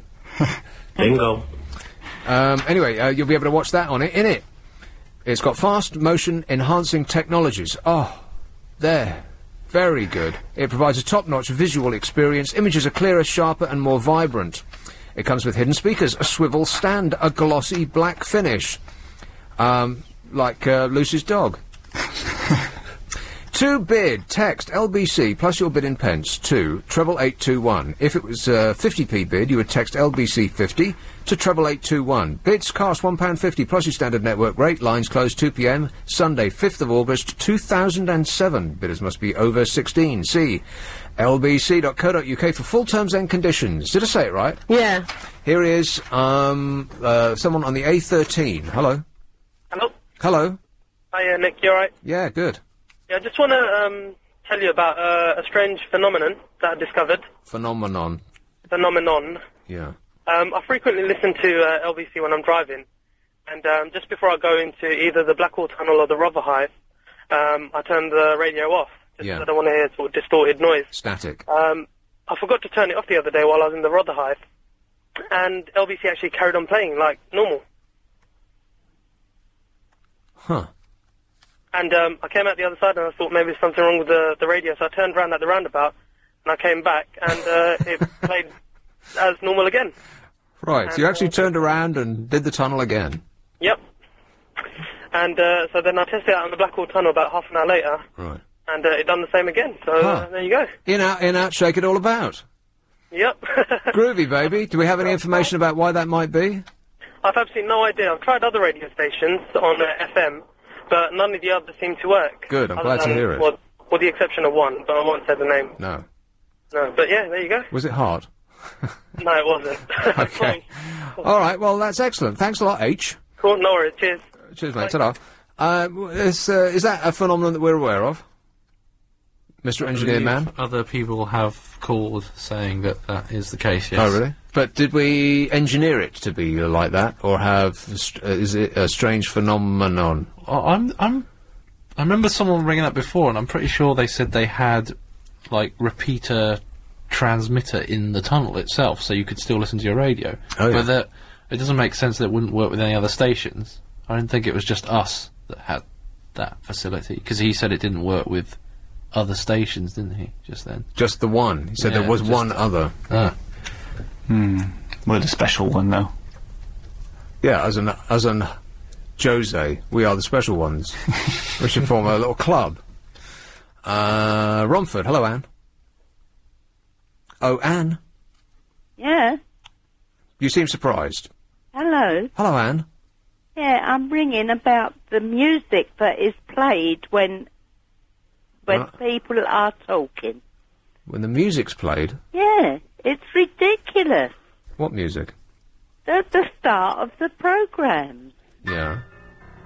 I mean, it is so rude. If you was talking to somebody, how would you like them to put a record on? Sorry, what? Yeah, that music that you're playing now. You're getting fainter.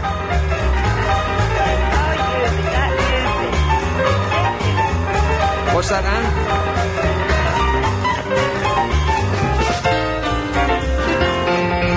What a nice lady. I couldn't hear a word she was saying over that awful music. I wish she'd speak up. Good grief. How rude. I think she had a good point as well to say.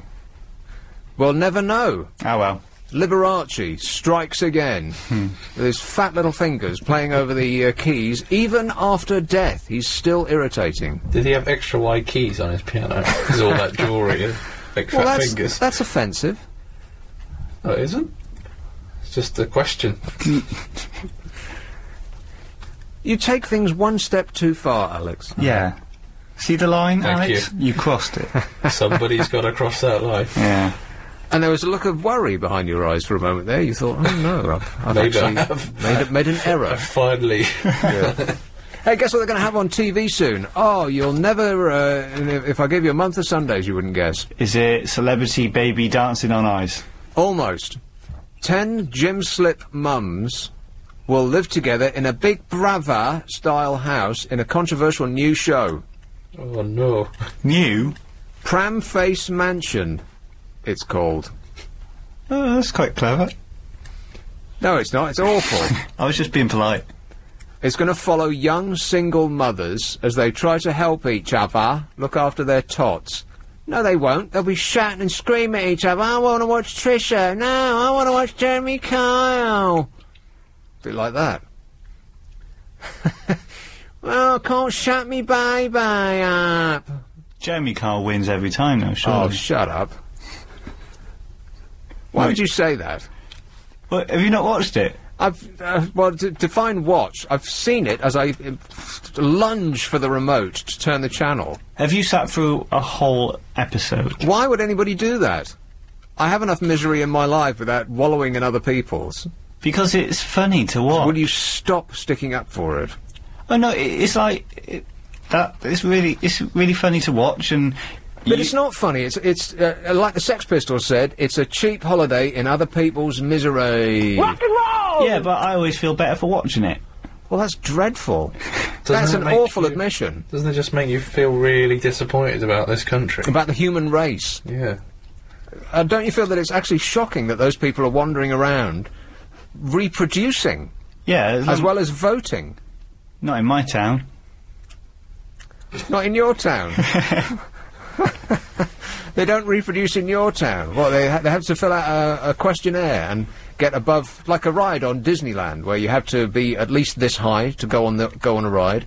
In your town, you have to be at least this smart to pass on your genes. Yeah, but when you're watching it, you're not watching it thinking, oh, look at the state of the country. You're just watching it just because it's on, and there's people arguing, and not getting on. That's hideous. Not getting on. If I want to see oiks arguing, I'll go to the bus stop. It's like a real life EastEnders. Yeah, there's enough of it going on outside your window. Yes. Having to turn your TV on and see more of it. Oh yeah, but people dragging dogs around on a string, drinking a can of Stella and shouting at each other. Yeah, like that they go. Yeah, but you can watch it in widescreen.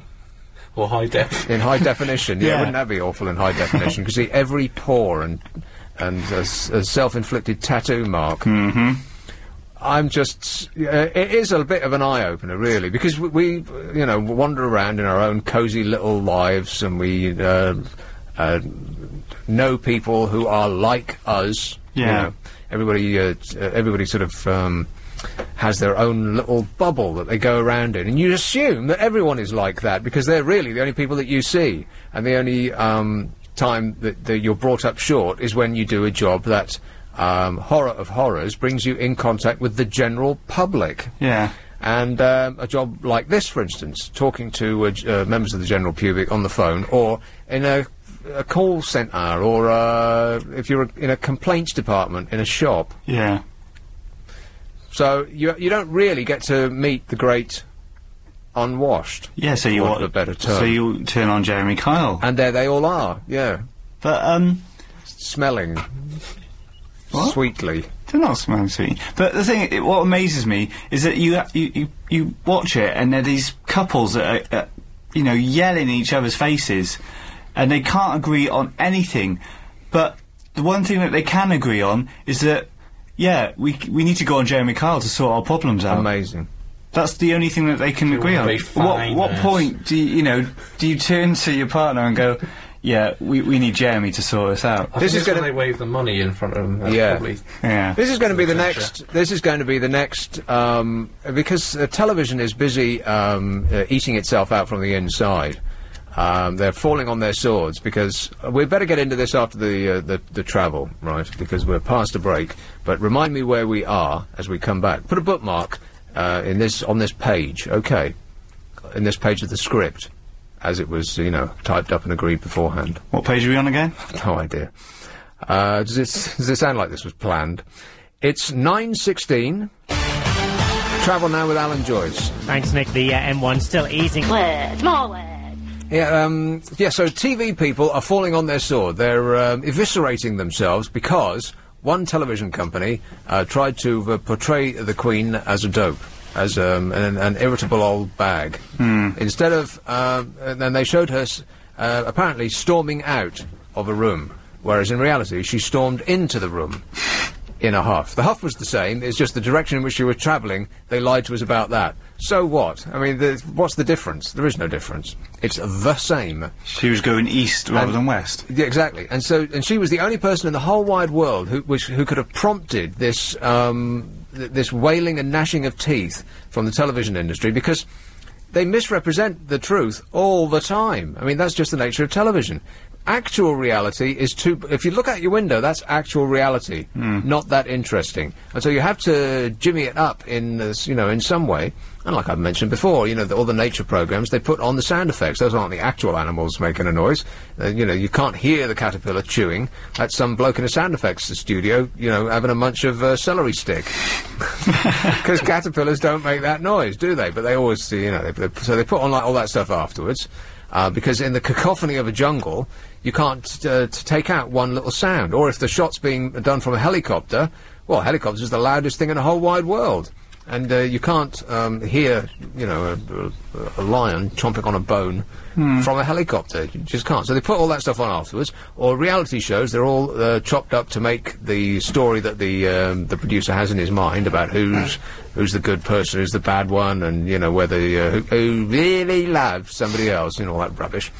It's just to make actual reality seem more interesting. And I wonder... after what period of time? Because everybody seems to be mea culpaing, like it's going out of fashion. They're all putting their hands up, and I'm Spartacus, So, at what point are we going to get the shocking revelation that those confessional shows are, by and large, all made up? If they are. Right. Because I would suspect that a lot of the people that go on there aren't actually... Because this happened in America.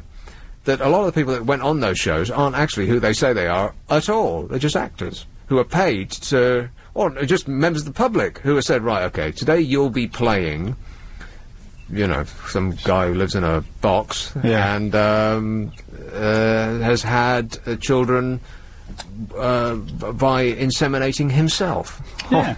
Or whatever bizarre story they've come up with that day. A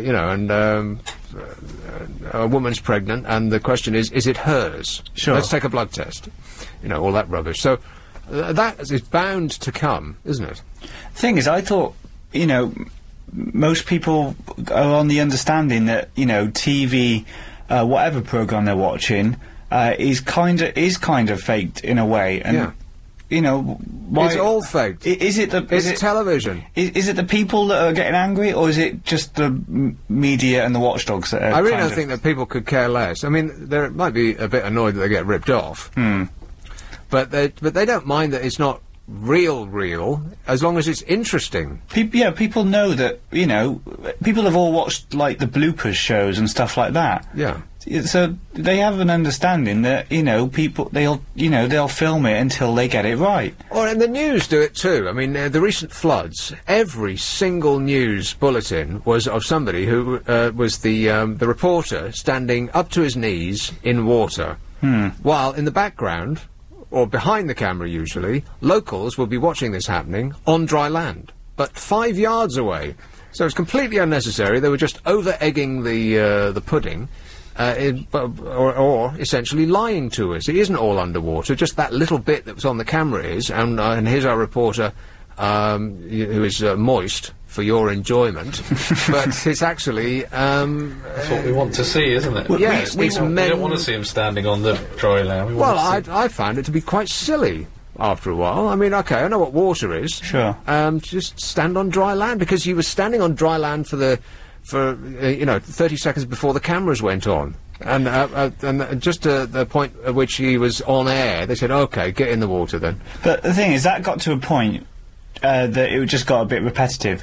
In the beginning, you want to see the worst bit of the flooding, don't you? You don't want to just see someone on dry land. You want to see the worst bit of the flooding. But just because they didn't have any original ideas of how to present the story... You can't justify why couldn't they present it from underneath the water? I knew you were going to say that. You can't justify the story in the first place, then what's the point of having the report? So they've got to, no matter how repetitive it is, even if it's on the 20th day of the same thing having happened, they can't suddenly switch to standing on the pavement. Also, if they're reporting on the flood. Yeah. Also, it's just the point that the news media, the television news media, will choose the stories not dependent on how important the story is, because the most important stories will be things that people really aren't interested in. It'll be climate change, which you can raise a flicker of interest for, but when it actually comes down to changing your way of life, then we'd opt out. No thanks. We want somebody else to fix it for us. And essentially, it's all of our doing, but we don't want to change. We don't want to go without fridges. We don't want to go without cars. We don't want to go without plasma TVs. We hate those new fangled bulbs and all of that stuff. So that's not going to change. But and then the next story will be Darfur and all of these things. Yeah. Nobody wants to hear that. They just want to see television news with exciting pictures. So it's almost irrelevant, the importance of the story. It's the excitement of the visual element that goes along with it, which is mendacity as well. Mendacity. I had to look that word up. I watched that whole film, where Cat in a Hot Tin Roof, where Big Daddy would stomp about saying, mendacity. And I thought, God, what a great word. What on earth does that mean? He just kept saying it over and over and over again. It means lying. And also in TV news, I know this because I did some brief work for a TV news station, and often the pictures that you're seeing, if it's not a live report, it's library footage. Yes. And, so it's stuff, they haven't gone out that morning to film. It's stuff from, years ago. Yes, they're lying to you again. But it's true what you say about, the news, even the news has to entertain now. And if you look at American news, it's like you said, the top stories won't necessarily be the most important ones. They'll just be the most entertaining or exciting pictures. Yes, recent deaths in your area, because people will stay tuned to see if there's anyone they know. Yeah, and the real stuff, the most important ones, will be buried down the bottom. Well, they just won't before be the weather or something. Yeah, they won't be reported at all. 20 seconds. Exactly. Well, they don't do actual news there anymore. It's much of it's just opinion and joshing. And you know what? We can be as superior as we like, and there's nothing that we like more than pretending to be superior than Americans. But everything that happens there also happens here. It used to be 10 years later, but the transference of information has got ever faster. Now it's almost from one day to the next.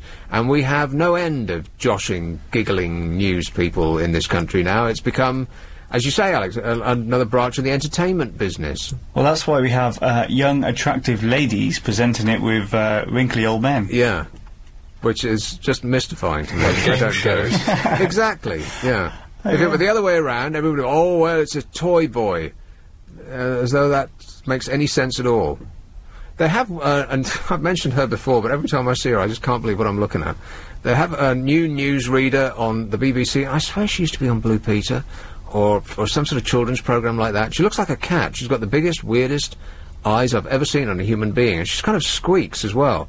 And how anyone could take her seriously as a newsreader, she may be the world's most intelligent woman, but you just can't pay attention to anything she says because she just looks so strange, and she sounds like a thing that squeaks a lot. Does she? I can't think of anything that squeaks. Does What she- squeaks? A mouse? Like a yeah. No, they don't. Like an unoiled door. But does she sometimes present the BBC breakfast programme? I haven't seen her on that. No. Oh. I'm sure she'll pop up at some time. They all have to do their stint on that, don't they? Do they? Getting up at 4 o'clock in the morning. Yeah. That is a nightmare. Yeah, but then I did that for a year. You're finished at 9, aren't you? Yeah, in every respect of the word, finished. Yeah, like dead on your feet. Yeah. Anyway, this is a thing that I was mentioning. 10 gym slip mums will live together in a Big Brother style house. This is another indication that they really have run completely out of ideas in television, and it's like a dog chasing its own tail. They'll just mix and match whatever's gone before to pretend that it's a new programme. So we've got the Big Brother house. And then we've got young mothers, presumably who will all be teenagers, and stupid, I would guess, because why else would they go on this show? So can we vote them out? Almost certainly. The TV boss responsible said the show was a social experience to find alternatives to the nuclear family. No, it's not. You're sticking them all in a house so they can scream and shout at each other for our amusement. And do you know which organisation is putting this on? Channel 5? No. Living TV? No. Bravo? No. The BBC! Inside Track Property Education.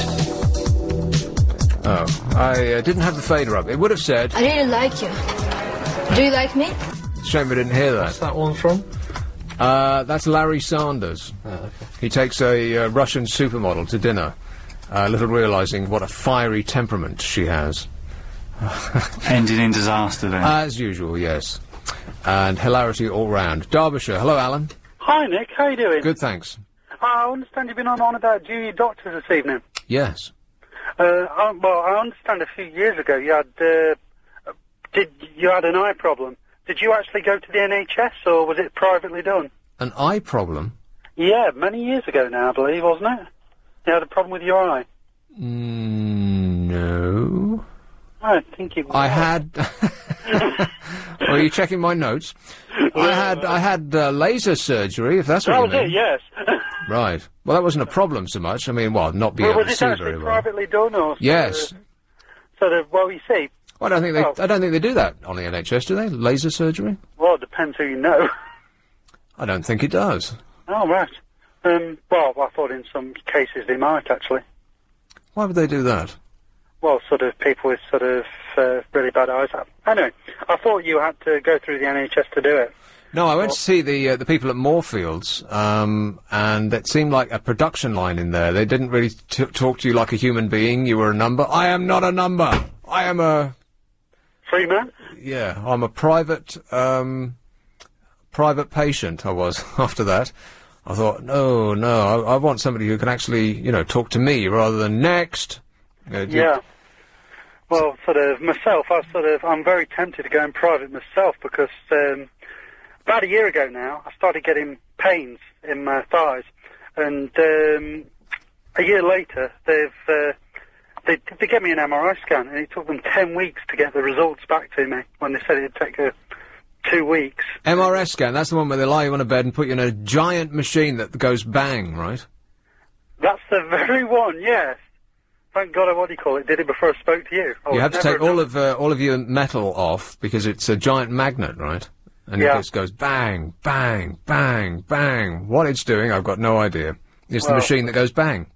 But anyway, I wouldn't criticise doctors if I was you, because I believe on some people's notes they write awkward patient. I'm sure that they have that on mine, yeah, in giant capital letters.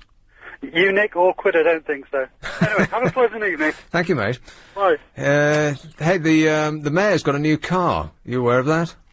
Oh, isn't it a big flashy thing? Not our mayor, mind. Hey, there's a new name in the race for the mayor of London. It's Brian Paddock. We've got Brian Paddock, Boris Johnson, Ken Livingstone. That's not a list to get the heart racing, really, is it? Isn't Gary Bushell doing it as well? I'm sure he's... Yeah. Oh. Gary Bushell. Has he dropped out? I didn't know he was still alive. There's a name I haven't heard since the 1970s. Yeah, he was... I'm sure he announced he was going to run for mayor. Yeah, that'll work. Oh, well. Brian Paddock, Boris Johnson, Ken Livingstone. What name jumps out at you there? in what respect? Which do I like? Well, Boris Johnson's the most likeable because he's like a teddy bear, isn't he? I think he would be the most amusing dinner partner. Is that how you vote for your mayor? I think everybody votes for their politicians depending on whether they like them or not, and not really on the policies that they're espousing, because everybody says the same things. Oh, well, vote for me and I'll sort out education. I'll sort out the roads, we'll get us out of war zones, and everything will be super fantastic. All you have to do is vote for me. They all say that. Well, that's the thing. You kind of got to pick the person who you're happy to have, you know, on your TV for the next 5-6 years, you know? Right. Because well, that would be Boris Johnson, then. Yeah. I mean, if there was a programme on, featuring... If there were 3 programmes featuring each of those 3 gentlemen, Boris Johnson would get the ratings because he would be the funniest. Yeah, of course. Well, there you are. There's the answer. I mean, Ken Livingstone, whatever qualities he might have, he ain't no comedian, is he? I mean, if it was a stand-up, then you would, that would be at the point at which you went to the bar, right? There should be some more comedians entering the race to be mayor. No, there shouldn't. Well, that's you know, that's obviously what we vote for, isn't it? Who's the most lovable? Who's the funniest? The most likeable. Exactly. That's how we vote now. The Americanization of British politics is complete. It's all about how you look on television. It doesn't have anything to do with what your policies are, which is why Tony Blair was so very successful, because he was our version of Ronald Reagan. He was the great communicator. We believed everything that he said because he said it with a smile, and he seemed like a nice chap and a pretty straight kind of guy and all of that. Which is why the current incumbent might have a bit of a problem in that respect. Is it? The brown bounce notwithstanding. I've hardly seen anything of him, though. What? Yeah, but you don't read papers or watch television. Well, he hasn't really been on TV. He's been, you know, in the US, hasn't he, for the last couple of weeks? It's probably the, he probably is surrounded by, like almost like a mosquito cloud of, stylists and advisors telling him to do this, don't do that, and I don't know whether he's just completely ignored them, because he doesn't seem to have... Does he still chew his nails? Because that's really upsetting when you see the state of his hands. Probably not in public, but... Well, he does do it. He chews his nails and picks his nose in public. The film of him doing that on YouTube is... the amount of people who've seen that is enormous. But doesn't that make him more lovable because he's human? No. That's a human act of... You know, that's a human act. Well, there's lots of human acts that don't make you lovable that we need to get through on a daily basis. But I bet you Boris could get away with doing that, though. What, chewing his nails and picking his nose? Yeah. Well, listen, everybody chews their nails and picks their nose at one point. It's always best to pick your nose before you chew your nails, by the way. In much the same way as it's always best to pillage before you burn. Of course. Let's have Catford. Hello, Trixie. Hi there. Trixie. Super. Good. Now then, Nick, as a recovering vegetarian, yeah, yourself, how does one best cook broccoli or cauliflower? Steam them. Steam them. Yeah. Right. Apparently you're supposed to eat broccoli and cauliflower all the time. Yes, I know. This week, have you noticed there's been an absolute blizzard of misquoted medical studies saying that you do this, don't do that, and you'll die if you do the other. Yes, absolutely. Yeah, well, what does one do? You just... ignore them all and just do whatever feels good. Yes. If it feels good, do it. Thank you. I shall do that. I shall remember that. Thank you for the music this week. I have been listening to it. Thank you for the music. So I've been doing it. Happiness. Not the music here, the music at another place. That's what you mean, right? Oh, at the other place. Yeah, yeah. Yes, at the other place. Because people will be confused. Music, they're thinking. Music, yes. Oh, sorry, yes. At the other place, yes. Yeah. It's been nice. I've enjoyed this last week. Well, I will only have done, what? Every day. 7 hours on the air today. I should be, if the hospitals were being better run, and if all the junior doctors hadn't started on one day in the middle of this week, I'd be hospitalised by 10 o'clock. And tomorrow you're going to be doing the same thing again. Yeah, I'll struggle through. What a brave soldier I am. You are a very brave soldier. Just it's the broccoli you've got to keep eating, or the cauliflower. Yeah. So steaming it. For how long? Please tell me, because I don't eat enough of it. I mean, I Until don't have a it's- prostate. Oh, God. Until it's, al dente. You remember al dente, don't you? Yes. Is it better to eat it al dente? I mean, what prevents the, how should I say, the fartatiousness? The what? Well, I like to say fartatiousness. It sounds much nicer. Oh, that. Yes, it sounds better than the four-letter version of it. Right. You have to put a fork in it and, Mash it and get No. As soon as the fork meets, less resistance, it's done. Don't overcook it. So will that get rid of its gaseous? I think you just have to chew properly. Okay. Chew until it's soft. And what would happen if everybody in the studio now ate broccoli and cauliflower? Well, by the time the effects took place, I'd be in a car heading home, so they can go ahead with their bad selves. Oh, that's good. No, that's why I wanted to get the subject out today, not tomorrow, because obviously Lucy will be there, and we Yeah. would hate to mention that subject in front of her. She would disapprove. She would certainly disapprove. Yeah. Yes, indeed. Oh, by the way, who was saying they didn't like a cat or didn't like cats? Was it Agent Chris? I don't think you said that, did you? Yeah, he said he didn't Oh, yeah, you were moaning and whining and complaining. Stop whining. About cats. I wasn't whining. I just Sounded like it. not yeah. a fan of them. Complaining. Not a fan of them. Moaning. No, all right. They are very sweet, honestly. I've got Yeah, a they very are. cute one. I promise. They're gorgeous. Yeah, and, but and you'd need a lot of them to kill you. Dogs, on the other hand. They're vicious and they just fight like cats. No, they don't. And they don't yap. You don't get a cat yapping. No, you don't. How many cats have you got, Trixie? Just one, and I'm glad actually. She does yowl in the early hours of the morning, waiting for food, but that's different. But the thing is, cats make sudden movements that make me jump. You know, a bang will go off or something like that will scare the cat, and they'll just, fling across the room, and that'll scare the life out of me, and I don't like that. The only time I was really rather cross with her was when I was trying to pop her into her basket, and she clung on to my front part, my breasts, with one claw, and she was hanging off by one claw, so that kind of hurt. Yeah, but well. she was scared, but that was a one-off. So Why were you putting it in its basket? yes, I had to take it to the vet. Oh, that kind of basket. That Oh, well, kind of she knew then, didn't she? Not an open basket, a basket with a cage, Absolutely. a door. I've got it all planned to a T now. She doesn't know it's going to happen half the time. Just sort of Sneak up on her behind. Yeah. Absolutely, yeah. All right. So can we put requests in for this other place? No. Oh, all right. What's your request? Oh,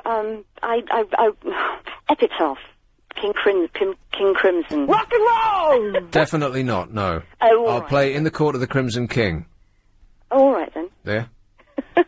Another satisfied customer. Hey, the best of luck with your mastication. I hope it goes well, all right. Here is Chingford. Hello, Raj. Yeah, call me. You can call me Susan if you like, mate. Just as long as I call you? Yeah. Hi there, how you doing? All right. Excellent. You're talking about TV shows. Yes. Well, we're actually, me and a friend of mine have come up with an idea now.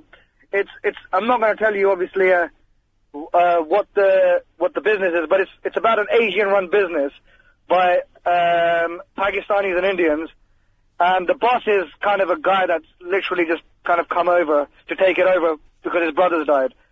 And I'm just thinking, what do you think? Do you think that would go in today's day and age? How do you think something like that would do? Just kind of making we're Pakistani ourselves, they're making a mockery of ourselves. How do you think that would go? That's an impossible question for me to ask. Would the UN need to intervene? Is it going to be funny? I've got no idea. No, you don't.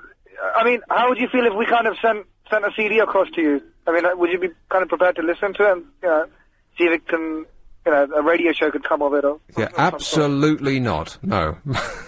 Okay. Not to me personally. I have no power of any kind whatsoever. Right, okay. Yeah, you're right. There aren't many original ideas floating around. I haven't seen anything good since The Office, to be honest. No good comedies, but, so we thought, why not? Let's come up with something of our own. Well, as long as you can string 12 episodes together, it almost, by definition, makes you a comic genius. Apparently. But the Right. best of luck with it. All right. Okay, cheers, mate. Okay, ta-ta. This is LBC. Travel now with Alan Joyce. Thanks, Nick, and we're still looking at... Anybody care what this guy thinks? No! Hey, I played that one already. Oh, no. I thought you were going to say something. There was a deep breath in and then nothing came out. Oh yeah, I was going It's a to, dream but come then true. it's just my head's empty. Oh, yeah, well, join the club. Here's Croydon. Hello, John. Not right there. You're right about Gary Bushell. He is going to be a candidate for the Mayor of London for the English Democrats Party. Right, who are they? It's the, they sort of like English people who like England and who don't necessarily, have great enthusiasm for keeping the union with Scotland. Right. Bwriadol. That means deliberately in Welsh. No one cares. I thought you might not. Thanks, mate. Cock-a-doodle don't. Hey, we haven't heard any Welsh from you yet. In fact, we haven't heard any French from you either. Where's this thing that I was reading out earlier on? You are a disgrace. Are you aware of this? Alex has volunteered to do the French bits. Really? What? Well done, Alex. I forgot to tell you, Alex. Thanks. If only I could find the... Don't worry if you can't find it. I mean, you know, it doesn't matter. Stories. Yeah. Well, the girl got her foot stuck in the toilet. That was a genuine story as well. One moment, please. Oh no.